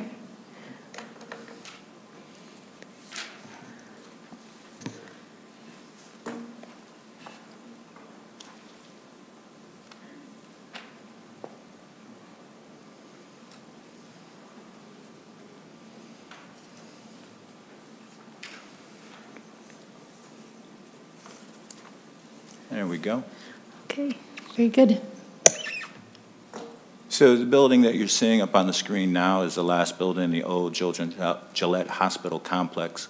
We like to think of this as a place of healing and learning. We always knock on wood and say that it's the last place that a child with the diagnosis of polio was treated medically as well as with education. So we take this very seriously as a place of learning and healing. We also appreciate taking time out to thank you for prior bonding support for the rehabilitation of this building. It was mentioned earlier about various work being done to highlight the work of various engineers. This building was designed by the architect Cap Wigington, who is one of the most influential black architects in the state of Minnesota. If we go to the next slide. The history of the National Endowment of the Humanities, there's a tie to one of Minnesota's most famous and important political officials, and that is the Honorable Vice President Hubert Humphrey. The legislation was passed in the late 60s. Minnesota was one of the very first states to raise its hand to say that it would like to enter into an affiliation, a partnership with the National Endowment of the Humanities. Again, we were one of the first 8, and that happened back in 1971. You may have heard the writer William Faulkner say, the past is not dead, it's not even past. So for us, connecting the past to the present so we have a better understanding of our current reality helps us spark change and find a way forward to the solutions that face us into the future. We seek to convene, connect people into spaces so they can find the solutions on their own terms. We're not coming and providing solutions, but facilitating the opportunities for those solutions to emerge. As Senator Herr mentioned in his earlier comments about creating greater connection and curiosity, our vision is a just society that's curious, connected, and compassionate, curious that we come to conversations with open hearts and open minds so that we can hear authentically one another, that we listen with open hearts so that we're not anticipating what the person is going to say next, that we can really have an honest conversation. Connected, as Dr. King reminds us, that we see ourselves tied to a garment of mutual destiny. What impacts one impacts the other. And motivated beyond empathy toward action, and that's where compassion lies.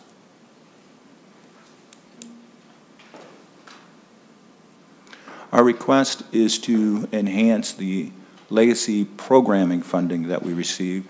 We will talk briefly about sort of the work that we do within grants, but today we're really here to talk about the legacy programming dollars that we receive. So we're looking for an ask to $2 million for each year of the respective biennium.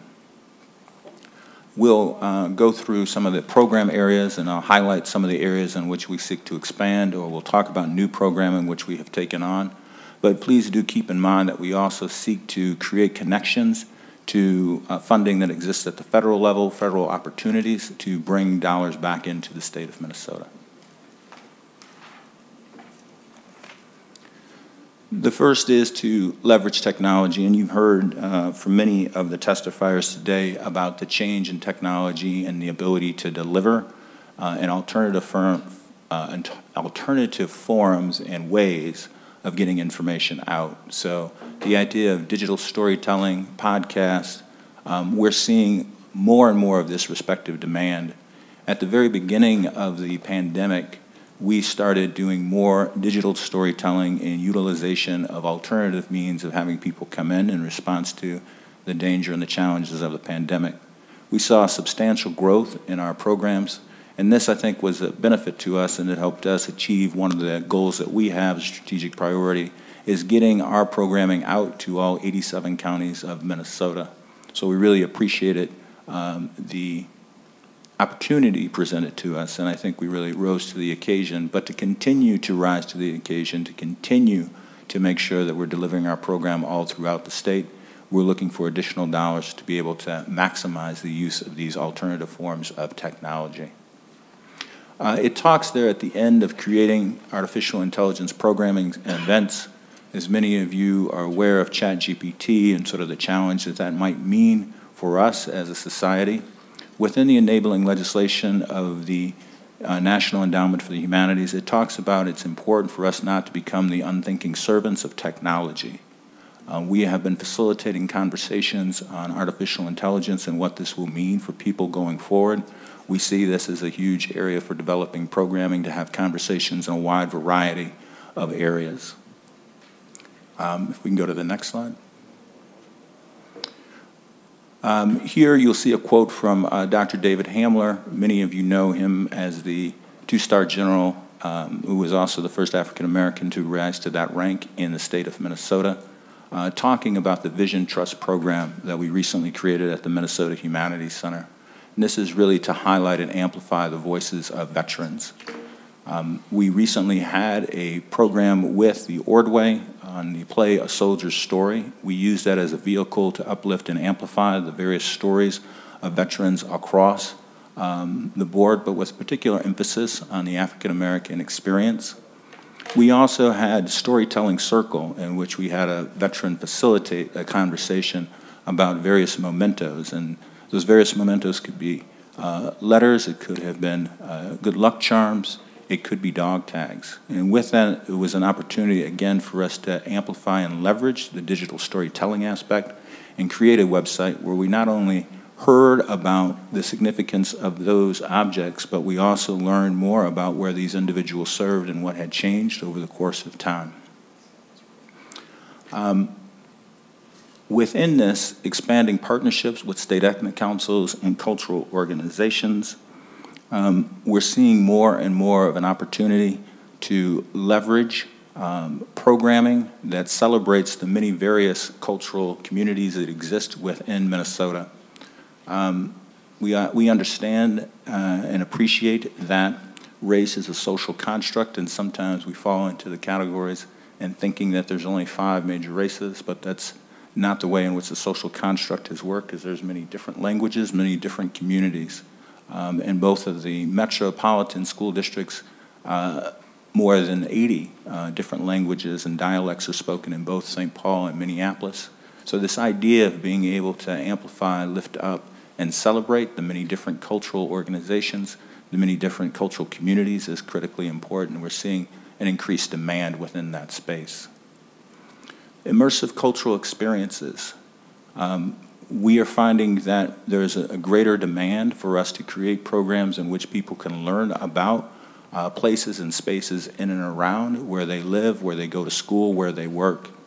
This began about 10 years ago with our Badote field trip, and then within that field trip, individuals had an opportunity to understand from the lens of Dakota people, Fort Snelling, Mounds Park, Pilot Knob Road, what that would then mean from a historical lens from the Dakota perspective. These learning experiences have now grown into other areas, and we're seeing more and more demand for other cities to ask and come and create their Badote type of programming. Lastly, the opportunities in diversity, equity, inclusion. One of the testifiers earlier today was the Science Museum. We have partnered with them in this space. The St. Paul Chamber has also asked us to coordinate 4 out of their 6 immersive experiences this upcoming business cycle year for them. I want to really highlight here that in this space, the idea of finding positive understanding of various communities and being able to find solutions and working together as groups, the stories that we find and the stories that we tell are really moving the diversity and equity conversation to more of a collaborative, positive approach. And we find that this is, again, a great demand for the respective work. Being able to understand that the contributions have occurred across many different communities is critically important. If we go to the next slide. The space and lifelong learning, again, we all understand that as we become more and more a learning, information-driven society, the ability to understand and access information becomes even more critically important. We are providing more opportunities, not just within the traditional K-12 educational system, not just simply within the college setting, but literally from cradle to grave, opportunities for people to become more understanding, more conversant in a wide variety of different areas. One of the things that we're very proud of within this space, we brought books here. There's one of the books there's up on the screen.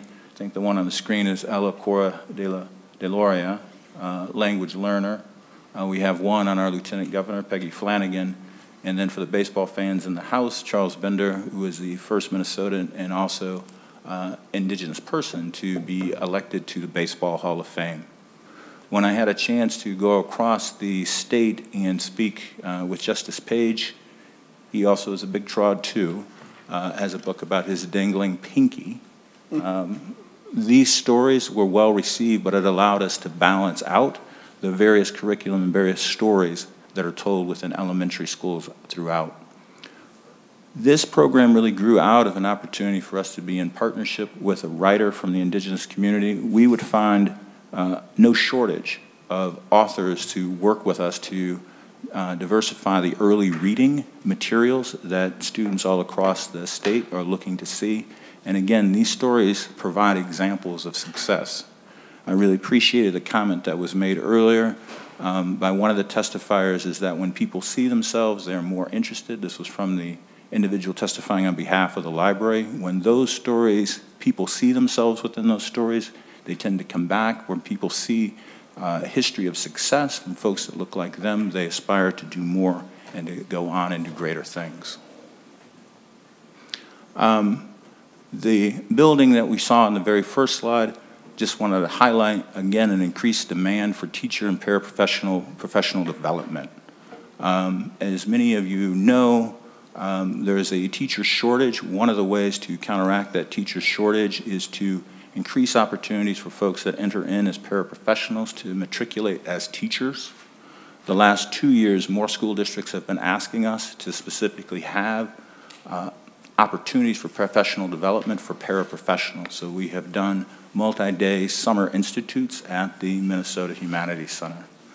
We see this as a great opportunity to be a win-win for the entire state.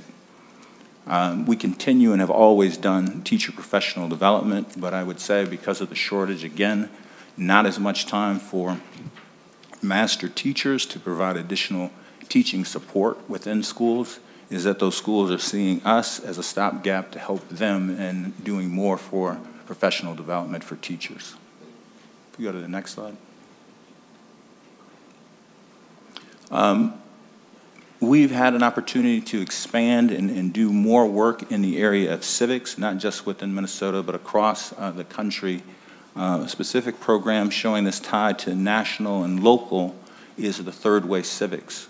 There are no red, there are no blue schools, but within this grant program, we identified a way in which to talk about civics and government in a non-polarizing way, and it's called Third Way Civics.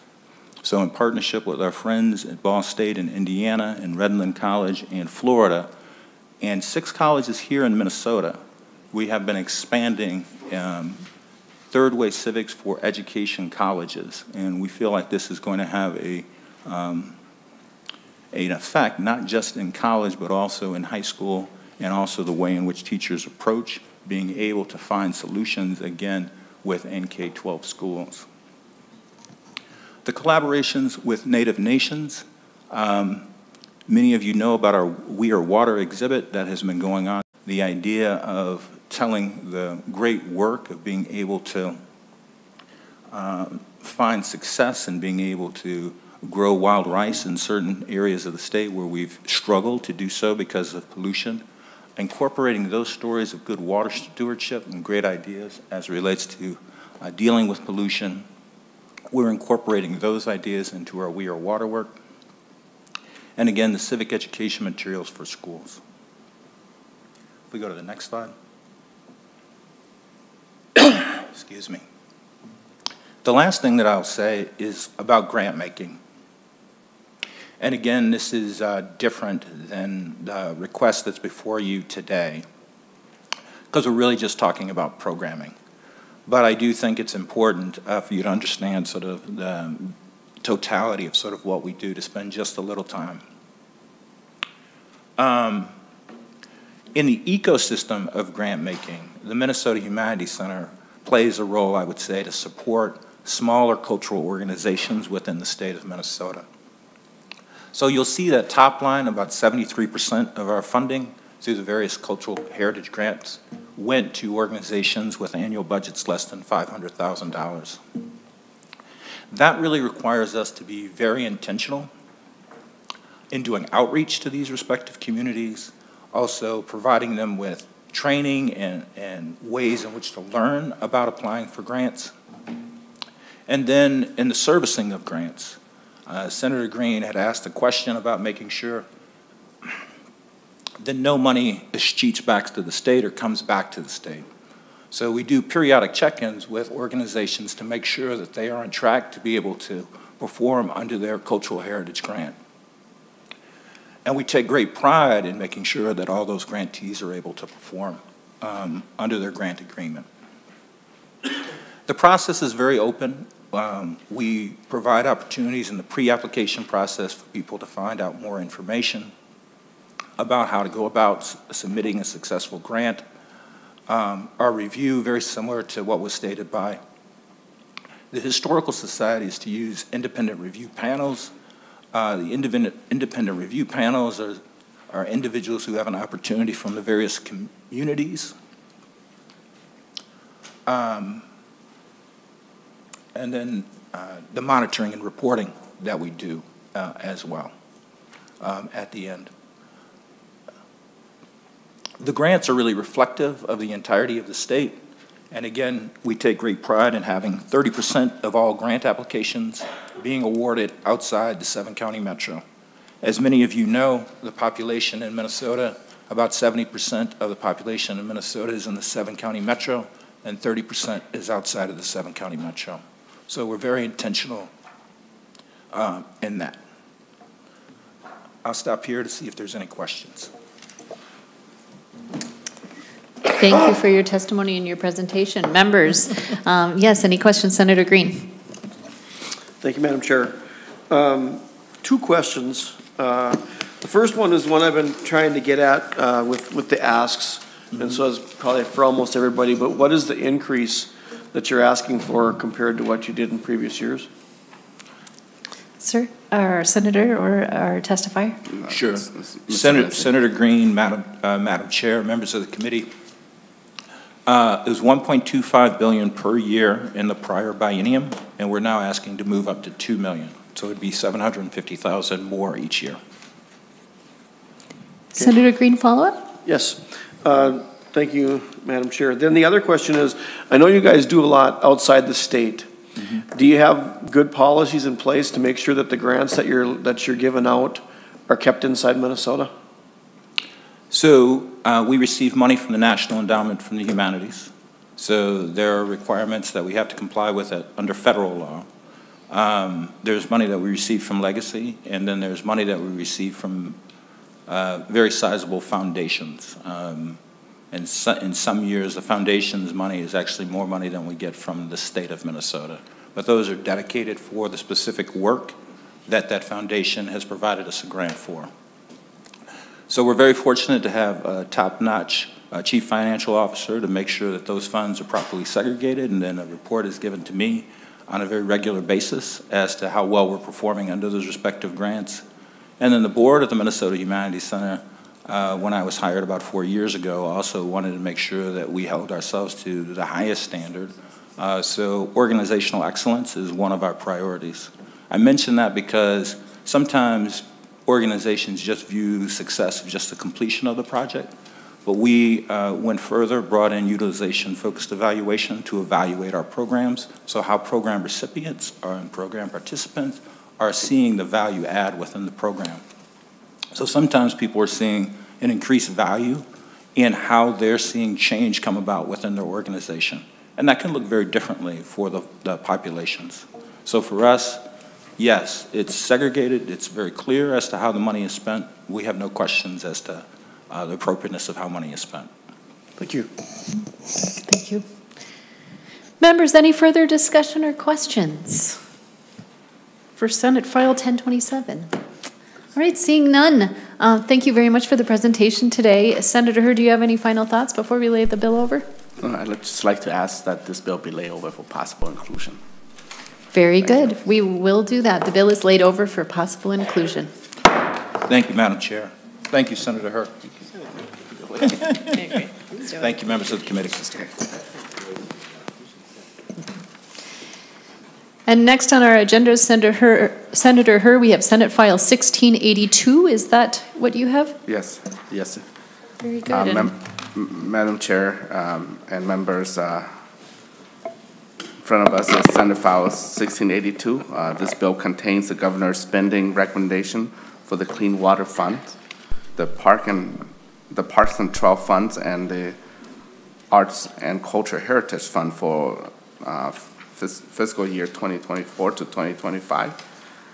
The recommendation are for $315 million in the bill, but there is $3 million more in the fund after the February forecast, which we recommend to be for the Agricultural Best Management Practice Loan Fund. So with me here is Paul Gardner, administrator for the Clean Water Council, for speaking further about the legislation. Welcome to the committee, Mr. Gardner. We look forward to your testimony. Thank you, Madam Chair. And Chair Hur, I think I maybe was presumptuous in coming to the table among the potential recipients of the legacy bill, but we'll get started with the Clean Water Fund.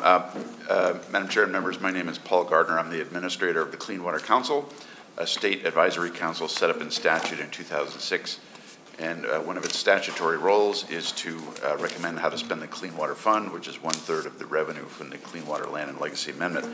I'm joined here by two of our citizen appointees, John Barton, our chair, and Jen Cater, our vice chair, who were happy to back me up, but they're right there. We also have several agency members of the Clean Water Council behind me and other agency staff who may be able to answer any technical questions you might have. Madam Chair and members, Senate File 1682 includes the Clean Water Council's and the Governor's recommendations for the Clean Water Fund for fiscal 24 and 25. They are identical. That has been by design for the last couple of budget cycles. The material you have is for $315 million. Because of the February forecast, we now have $3.098 extra $1 million, which the council has recommended be put into one program, which I've informed staff about. You have a couple of handouts. One is a breakdown by agency of the spending, which mirrors the format you have in the bill. The other is a breakdown from our recommendations report, an excerpt which breaks down the spending by function. So it's a handy cross-reference, but the money adds up to be the same. I would like to just mention quickly that the Clean Water Council has 28 members. 17 of them are voting members who are appointed by the governor.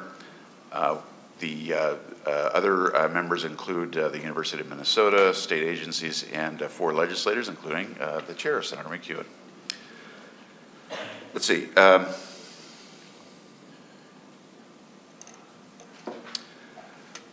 The question when you get the most from the legislature, which we've now consolidated to a 30-second presentation, is how all the pieces in the Clean Water Fund fit together.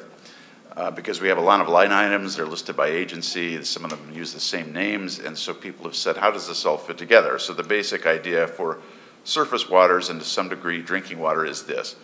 We test our waters everywhere in the state to figure out if there's something wrong with our water. If there isn't something wrong, we try and protect it with a particular set of strategies to maintain healthy water. If there is something wrong with our water, we want to help restore those waters to meet water quality standards. And we do that by figuring out what the source of the problem is, coming up with a plan to fix the problem, funding the fix, and then measuring to see if the fix worked. That process can take a decade to 15 years before we identify an impairment in our waters and the time that we might, if possible, take it off the impaired waters list. It relies on a lot of science, a lot of good planning, a lot of stakeholder engagement at the local level, and some patience.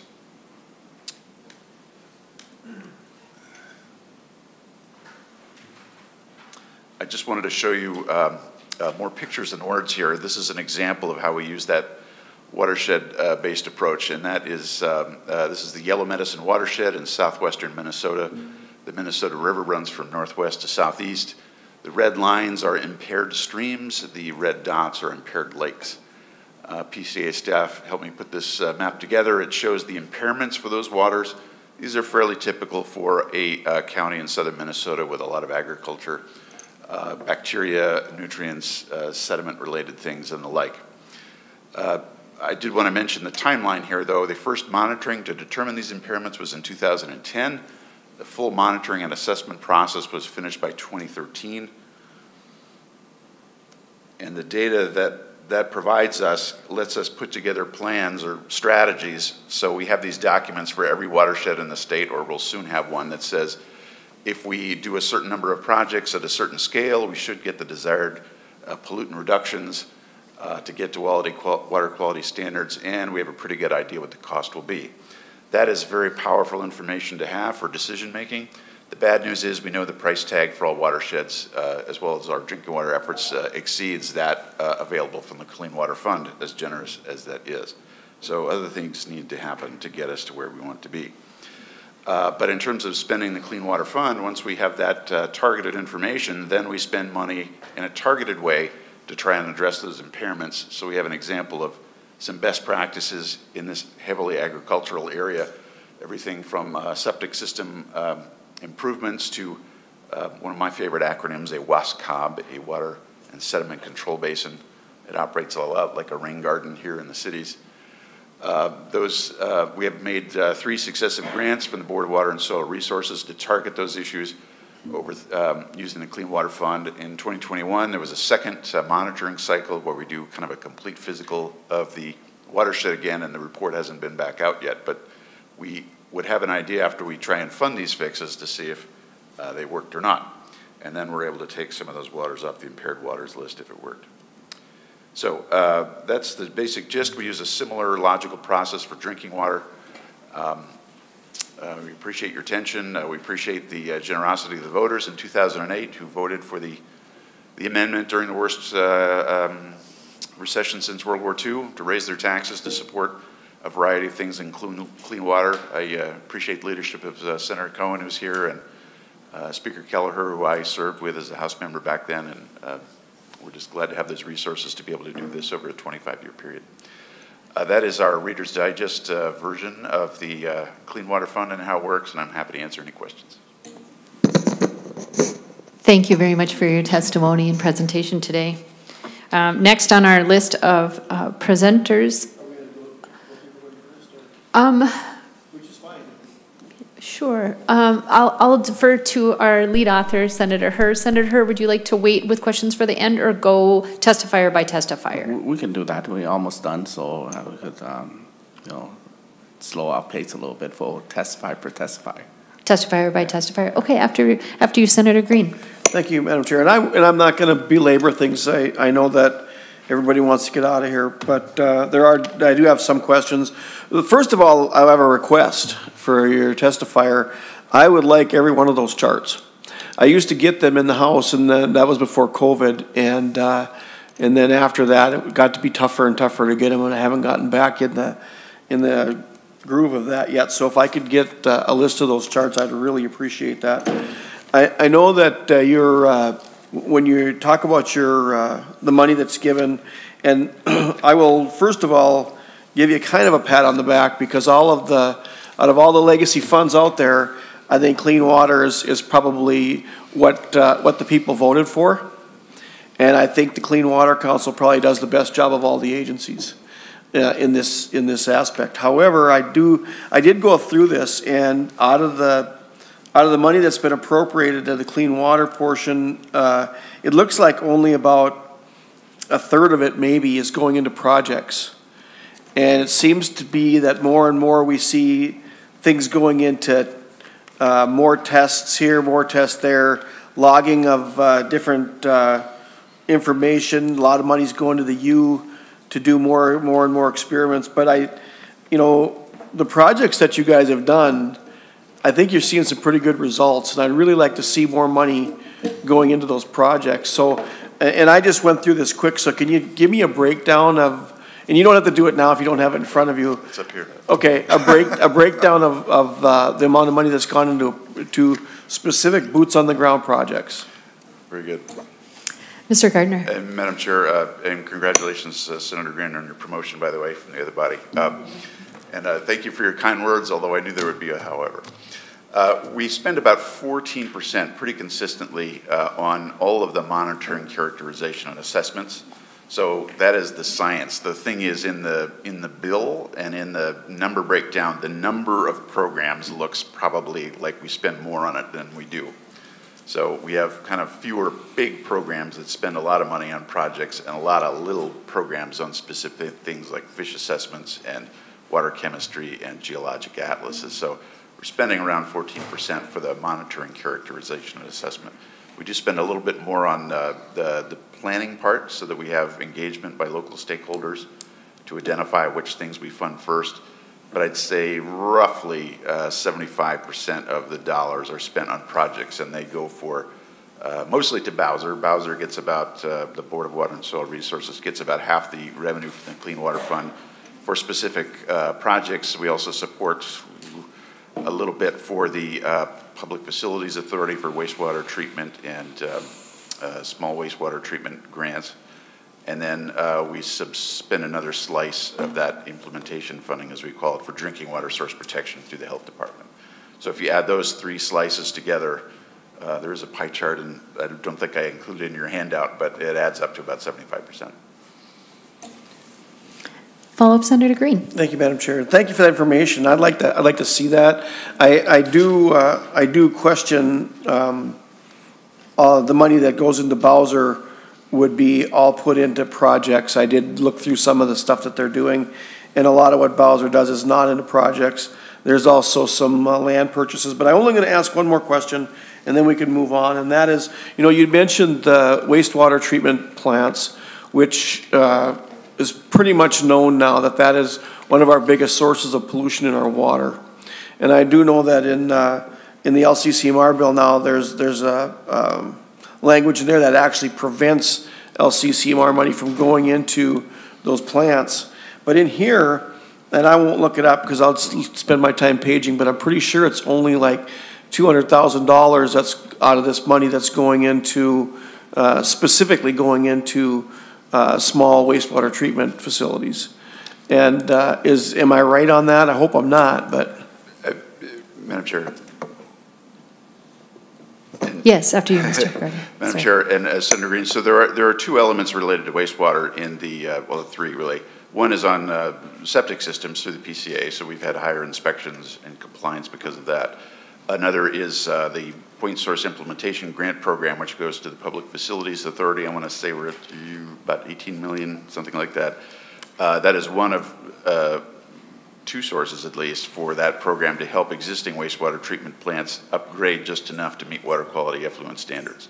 It doesn't mean that it's a fund to replace the entire plant. Then there is a small amount, and I think it is in the hundreds of thousands, for small community wastewater programs. We spent more money in the early days of the Clean Water Fund with that through the Public Facilities Authority. There are several dozen communities literally that are unincorporated, and it's a few dozen households or businesses that maybe had a straight pipe or they're under-sewered or unsewered communities, where the Public Facilities Authority was able to give a grant to those communities to get the planning going so they could figure out what their next step is, which could be bonding. We haven't had more demand for that program at the moment. If we did, that number would be higher. I'm sure Mr. Freeman, who's here, could get you more details if you'd like. But we always get that question. It seems like the number's low, but we've hit all of the folks who are in the most dire need, and we're ready to meet demand as it comes. Senator Green. Just a comment then. Bonding? Cash. Thank you, Senator Green. Just a comment then. I do know of other small communities out there that could really use some help with their wastewater, and I think that if we're gonna work on a bill that and an amendment that was based on clean water legacy, then we should be putting in the clean water. So maybe I'll get out there and encourage them to start applying. But you're a very knowledgeable man. Thank you for the information. Well, thank you, Senator Green. Thank you, Mr. Gardner. Senator Herr. Well, thank you for Mr. Gardner for coming to testify. Good. We're good. Yep. And this is one of the bill that what got governor recommendation as well. So I'd like to ask that we. Senator Herr, you have Parks and Trail coming up next. Is that correct? I believe. Okay, I didn't have the agenda with me back here. No, they're going to go last. So you got State Arts Board. You got Senator Cohen. Is that what you want me to do next? Yes. Thank you. But maybe after we lay this over for possible inclusion, yep, I'll get back up there and we'll hear Senator Cohen. Thank you. I thought you were still doing your thing, so that's fine. I just am letting Senator McEwen. She has a couple bills up that she has to go. Gots to go. Listen to me. She had to go, and so I'm helping out here. So thank you. So with that, Senator Fong Herr, you want to lay this bill over for possible inclusion into your omnibus bill? All right. Yes. Thank you, Senator. Thank you. All right. Do we vote on that? You want? I love that. You want to? Yeah, I love it. Greenie can count. Look at this. 2 and 2. What happens then? Right? It's like.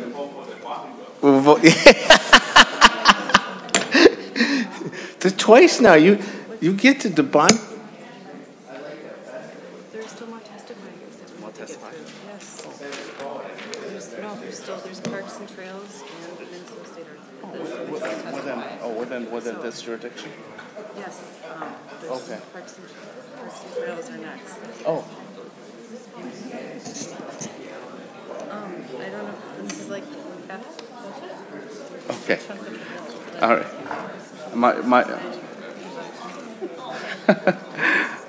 My apologies to Parks and Trail. I think you're here too. This is what I'll be under the Senate File 1682. I didn't have the agenda with me when I was testifying in support of Senate File 1682 and also Minnesota State Art Board. You're still here, right? I was turning toward this way, so I didn't see all members. My apology. Perhaps I can just conduct it from here, and I just call forth Minnesota's Arts Board, Sue Jin, and Senator Dick Cohen. Just come up here and speak in support of Senate File 1682. And Senator Hoffman, thank you for taking the gavel, but we'll include that after. We'll motion again, you know, when we done with the testify from Minnesota Arts Board and State Park Central. So, welcome, Senator Cohen, and this will be to speak in support of the Clean Water Council and Park Control and Cultural Heritage Fund. And you later on will reserve a little section where you can talk about the history of the legacy of this committee. Yeah. So, Senator Cohen, you want to start, or Ms. Sue Jen, you want to start? Well, whoever, say your name for the record. So, thank you, Mr. Chairman. I'm Richard Cohen, and speaking today as a member of the Minnesota State Arts Board, having been appointed by Governor Walz to the Arts Board in August of 2021. Mr. Chair, as to what you would like to do, I noticed you talked to Ms. Josephson. You may proceed. Okay. Well, Mr. Chair, you indicated you wanted to have some discussion. I talked to both yourself and to Ms. Josephson about a few minutes about the history of the Legacy Amendment, which was going to segue into the discussion with the Arts Board. Would you allow that? Prefer to wait on that, or? Yeah, go ahead. Okay. Yep. All right. So let me just offer a perspective to members relative to the history of the Legacy Amendment, where it started.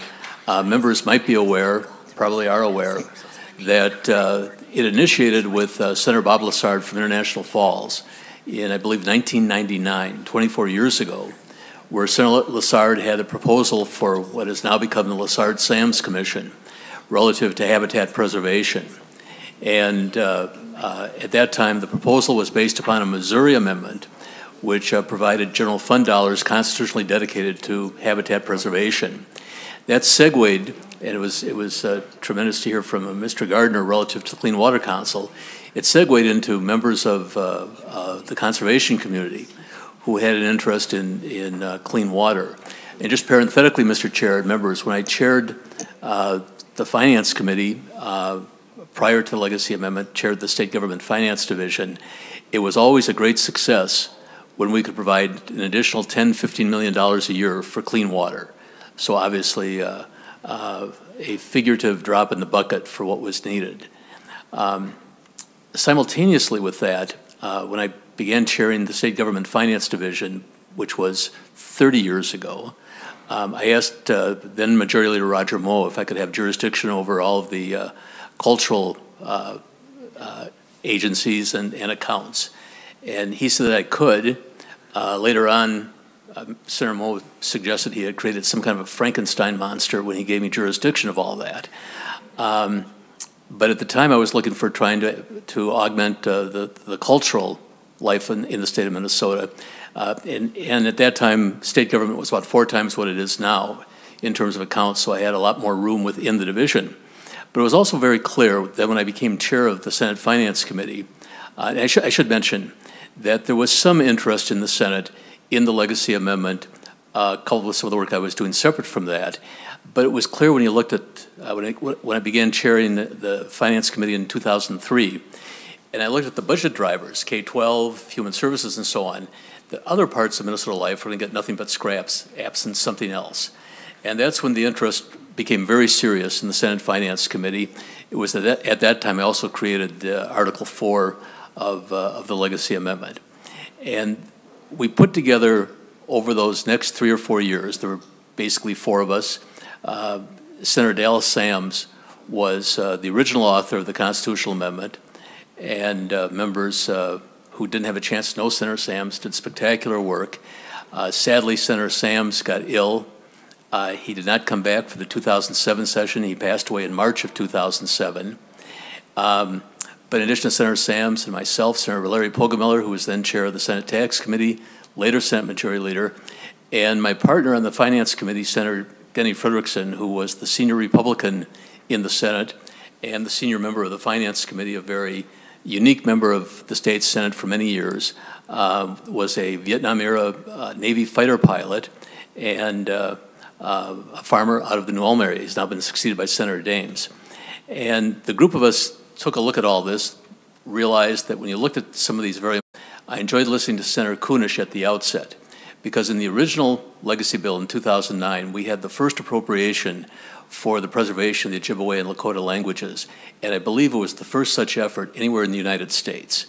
And obviously members are aware to some extent of what happened during those first few years, where we put together the ability in the Senate to pass the bill, the Senate Finance Committee to begin with, and then in the Senate to pass the bill. It was absolutely a bipartisan effort. There were approximately 75% to 80% of each caucus in support of the bill, approximately 20% or so of each caucus in opposition to the legacy amendment. It was passed finally in 2007 initially, and then in 2008 finally. I will suggest that the impetus came from the Senate, that there were some members of the House who were very interested. Mr. Gardner mentioned, for instance, not only himself, but Margaret Kelleher, Mike Sharon, Ron Abrams. But there wasn't a real consensus in the House until the Senate took action. And then, of course, it led to the passage on the ballot in 2008. In all honesty, I was not particularly involved with that. I was kind of advisory to the campaign. I think, Mr. Chair, you're aware that in 2007, 2008, my principal political effort was I was involved nationally with President Obama's campaign. And so I was involved with the legacy amendment, but in an advisory way.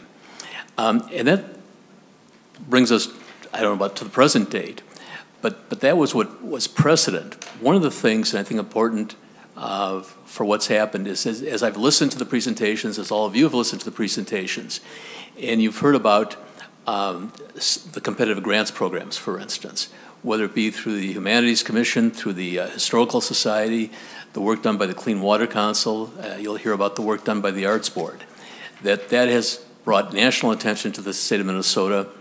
Over the years, I think I've spoken in, I believe, about 15 individual states. I've also spoken nationally, although principally my national discussions have been relative to the arts. My last state visit was in Wisconsin to speak to the annual meeting of the Wisconsin Conservation Officers about the Legacy Amendment. At the time it passed, I believe it was, and some of the folks here could correct me if I'm wrong, I think it was the single largest environment and cultural state or local initiative in the history of the United States.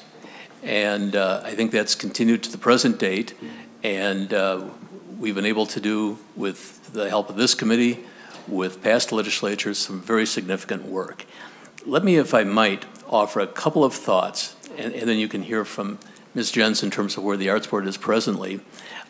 Ms. Josephson, in particular, Mr. Chairman, had asked me to comment on the question of, and this is more directly relative to the arts part of it, the question of competitive grants and earmarks.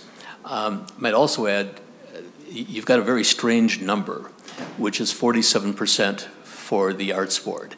And that's a consequence that when we began this in 2009, when I first chaired the Legacy Subcommittee, which was then a subcommittee of the Finance Committee, the intent was, and the promise to folks in Minnesota in passage of the amendment, I think Senator Green mentioned, Mr. Chairman, that clean water was clearly the driving political force in passage of the amendment, but all parts of those involved with the amendment played a very significant role, and I can comment on that in a minute. But certainly the promise within Article 4 that given the fact that at the time there were about 1,300 arts organizations, now maybe 1,400, 1,450, including both organizations supported by the Arts Board as well as organizations supported by the regional arts councils, that 50% of the money would go to the State Arts Board and the regional arts councils. And in the conference committee games that are played, if I might use that phrase, the House never came anywhere close to that. And so I would always have in the bill the 50%. And in 2013, then Speaker Thiessen, in the last weekend, came into my office and said, okay, we'll do 47%. And I was willing to say, okay, fine, let's just call it quits. And that's how you've ended up with that very strange number of 47%. more directly relative. Senator Cohen, I'm so sorry to interrupt you. This is such an interesting history. Really appreciate hearing the background of this. I just wanted to just take a note for all of us in the room. We have a very hard stop at 12:50. And so that leaves us just 15 minutes left for all of the rest of the speakers. So I don't mean to, perhaps if there's a way to just sort of move toward wrapping up, that would be wonderful. And Mr. Chair, Senator McEwen, I apologize. I didn't realize that there was a Not at all. No, we apologize. We're trying to fit in so much right now. So thank you, Senator. Mr. Chairman, I can only mention it's really too bad you didn't have a chance to serve on the Finance Committee with Senator Miriam many years ago. We'd sit there until Saturday night at 8 o'clock, and we'd try to see what we could do to quit. So I just wanted to make one other comment is relative to this question of earmarks versus competitive grants. And I'll just suggest that when you have earmarking, you'll end up with many losers. For instance, just one example, Group 2 within the State Arts Board has about $5 million. So if you have a $2 million earmark, you'll then diminish everybody else's grant by 40%. The same would be true at a level with the regional arts councils as well. And that's why I would suggest when you take a look at how to handle it, certainly you're the legislature, you can do what you want, but there'll be losers and winners. And my fear would be that the losers, and let me give you one major example, the losers would be smaller organizations, greater Minnesota organizations, and the best comparison is what happened, and my final comment, is what happened in the state of Colorado. Colorado started doing earmarking. This was a number of years ago. For instance, the Colorado Symphony, at the Colorado Estate, it's a little bit bigger than Minnesota. The Colorado Symphony hired somebody, and they got something like $4 million. And that continued and continued. And what happened is there was so much animosities that developed within the Colorado arts community, they got tired of the whole thing. The legislature got tired of the whole thing. And the state of Colorado now appropriates $2 million a year for the arts. And my fear would be that when you start developing some of that, you'll find the same thing happening in Minnesota. We've already had a little bit of a taste of that. So I just want to offer that cautionary note. And appreciating the schedule, Senator McEwen, I'm sorry I did not know that. Let me ask if you'll be able to listen for a couple of minutes to Director Jens as to what's going on with the State Arts Board, and obviously the folks from Parks and Trails, which are a very huge part of this. Very good. Thank you very much, Senator Cohen. And Senator Herr, would you like to have a few words before we go to Director Jens? And my apology for the confusion. I had my back turned and didn't have the agenda with me, so we're still under the bill Senate File 1682. Correct. So since I'm over here, I just decided that I just be over here and continue with Senator McEwen as chair. In a split of a minute, within a minute or so, there were a little confusion. She has to go and all that, and change gavel. So now I just want to make it so that we will stay informal, that I'm still presenting the bill with testifier, and Senator McEwen is the chair of this committee at the moment, but I'm sitting over here. So, thank you, Senator Herr. That's correct. I thought that I was needed in another committee briefly, but it sounds like they're not ready for me yet. So I'm back filling the role of temporarily of chair for Senator Herr while he continues the presentation of this bill, just so everybody is clear. Director Jens, we'd love to hear from you. Thank you, Madam Chair, members. My name is Sue Jens. I'm the Executive Director of the Minnesota State Arts Board. In view of your hard stop, I'm going to just abbreviate very quickly a few things. I hope you got a handout that I brought along, or you have it online, and I don't have my slides numbered, but I'm going to pick out a couple of them just to highlight for you today. Minnesota has been investing in the arts through a public agency for more than 100 years. In 1903, this first State Art Society was created in state government, and that work has been continuing for, obviously, decades. We are established in Minnesota statutes. Chapter 129D outlines our responsibilities, our structure, and all of the things we do. There are two things that are primary. One is we provide financial support. So the dollars that come from the legislature we appropriate those back out, or not appropriate, we grant them out through statewide grant programs. The other thing we do is to serve as the fiscal agent for 11 regional arts councils. That's a structure that was created by the legislature in the 1970s to ensure that there would be funding for not just large organizations, not just large cities, but also rural areas, small towns, and every county. We as a system provide grants in every single county in Minnesota. And we're very proud of that. I want to speed ahead. So I've given you some examples in your materials about the kinds of grant programs we have offered. We do receive general fund dollars and legacy dollars, but legacy clearly is the largest portion of our funding. There is a slide that might be number 6 or number 7 in your handout. It's applications and grants. As a system, in the last biennium, we reviewed more than 7,000 grant applications. We made more than 5,000 grants. And picking up on something Senator Cohen said just a moment ago, it wouldn't be possible for you to hear 7,000 grantees here in your committee or meet with them one-on-one. So we hope that that's a service that we are providing for you and doing that work. We use more than 300 individuals who help review all of the applications. They discuss them in an open public meeting. They score them, and that's how we decide what to fund. You have on the next slide in your packet our state appropriations, both general fund and legacy appropriations. And I just wanted to highlight that the governor in his bill and in Chair Herr's bill is requesting $90,795,000 for the Arts Board for the 24-25 biennium, and that is consistent with the 47% that is in state statute. So that's the governor's recommendation, and we fully support that. The last number I will leave you with, and then I will end there, is that in the 2020-21 biennium, even in the height of COVID when it was hard for people to gather, the programs at the Arts Board and Regional Arts Councils together served more than 19 million people. As a system, we are big, we are broad, and we are reaching out.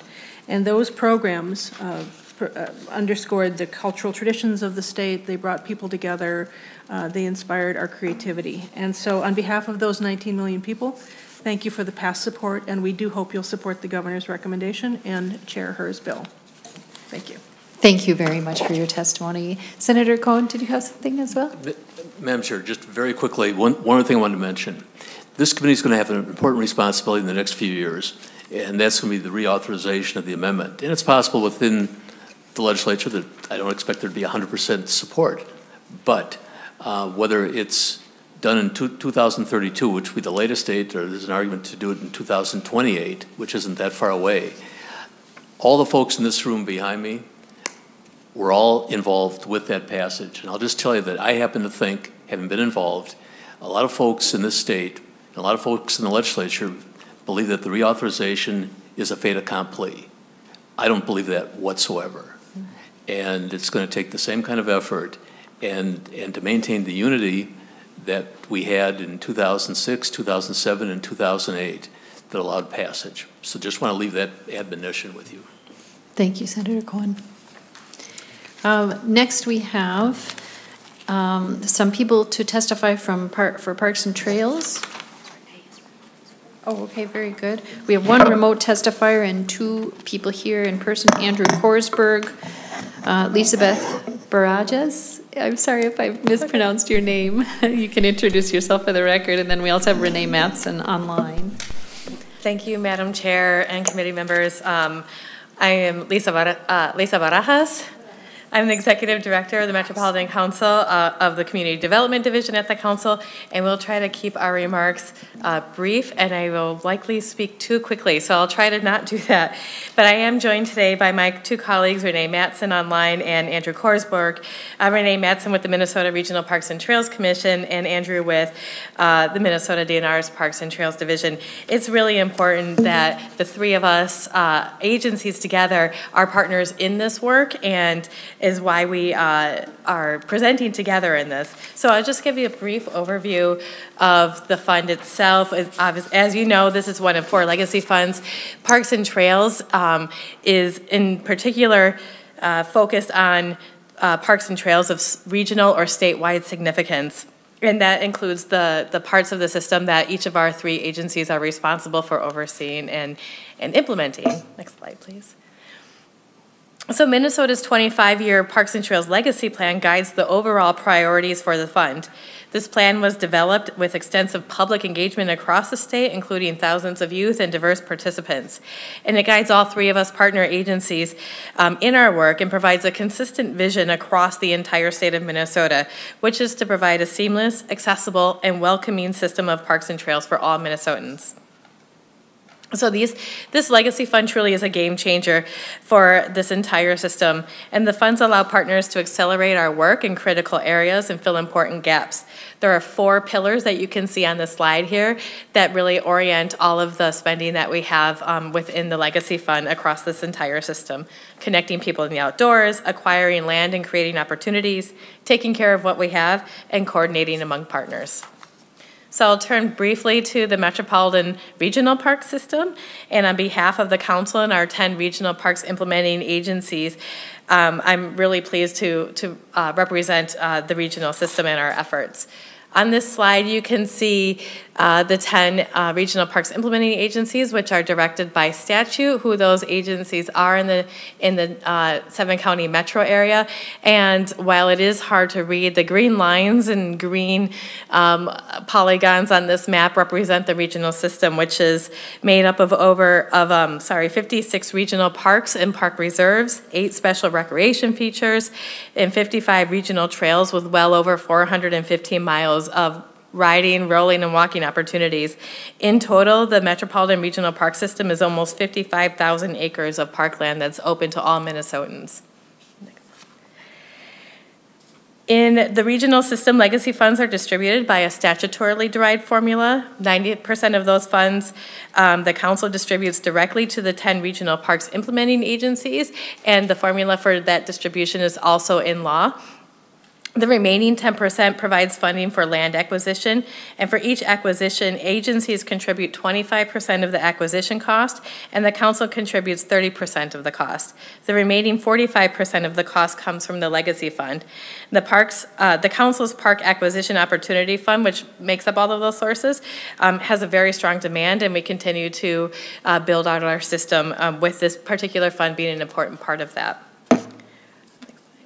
This slide is a detailed breakdown that represents the formula. We did update it recently based on the forecast, but really just a summary. The numbers and distribution are subject to change based on the updated inputs that are required by state law for that formula distribution. But more importantly, the council coordinates the region's legacy project selection process, but it is the locally elected boards in each of these implementing agencies that select those projects. The projects, of course, must be aligned with the legacy plan and those 4 pillars that we discussed, but also need to be consistent and identified as part of one of the regional parks master plans that the council approves.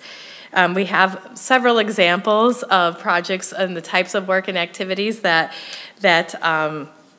this fund supports, but in the interest of time, I really just want to share one tidbit with you that just over the last 3 years, 2020, 21, and 22, that we've been able to acquire 375 acres of land as part of our build out of the system through legacy. So next I'll turn to Andrew. Chair. Thank you, Ms. Barajas. Appreciate it. Yes. Yeah, Chair and members, my name is Andrew Korsberg. I'm the Policy and Planning Supervisor with DNR Parks and Trails. DNR provides a huge system of outdoor recreation across Minnesota with 75 state parks, recreation areas, 1,500 miles of state trails, 43 state forest campgrounds, 1,700 public water access sites, 35 state water trails, and 360 fishing piers. In addition to providing these significant outdoor recreation opportunities, DNR also protects, restores, and maintains some of the state's most valuable natural and cultural resources. Visitors to state parks and trails include both overnight campers and day-use visitors who come from all over the state, as well as visiting tourists from all over the country. DNR's portion of the legacy funding is primarily focused on state parks, recreation areas, and trails of statewide significance, and is used to supplement existing funding sources. Legacy funding is often a game changer in addressing gaps or helping support high priority projects. DNR legacy funding is focused around the pillars of the 25-year legacy plan.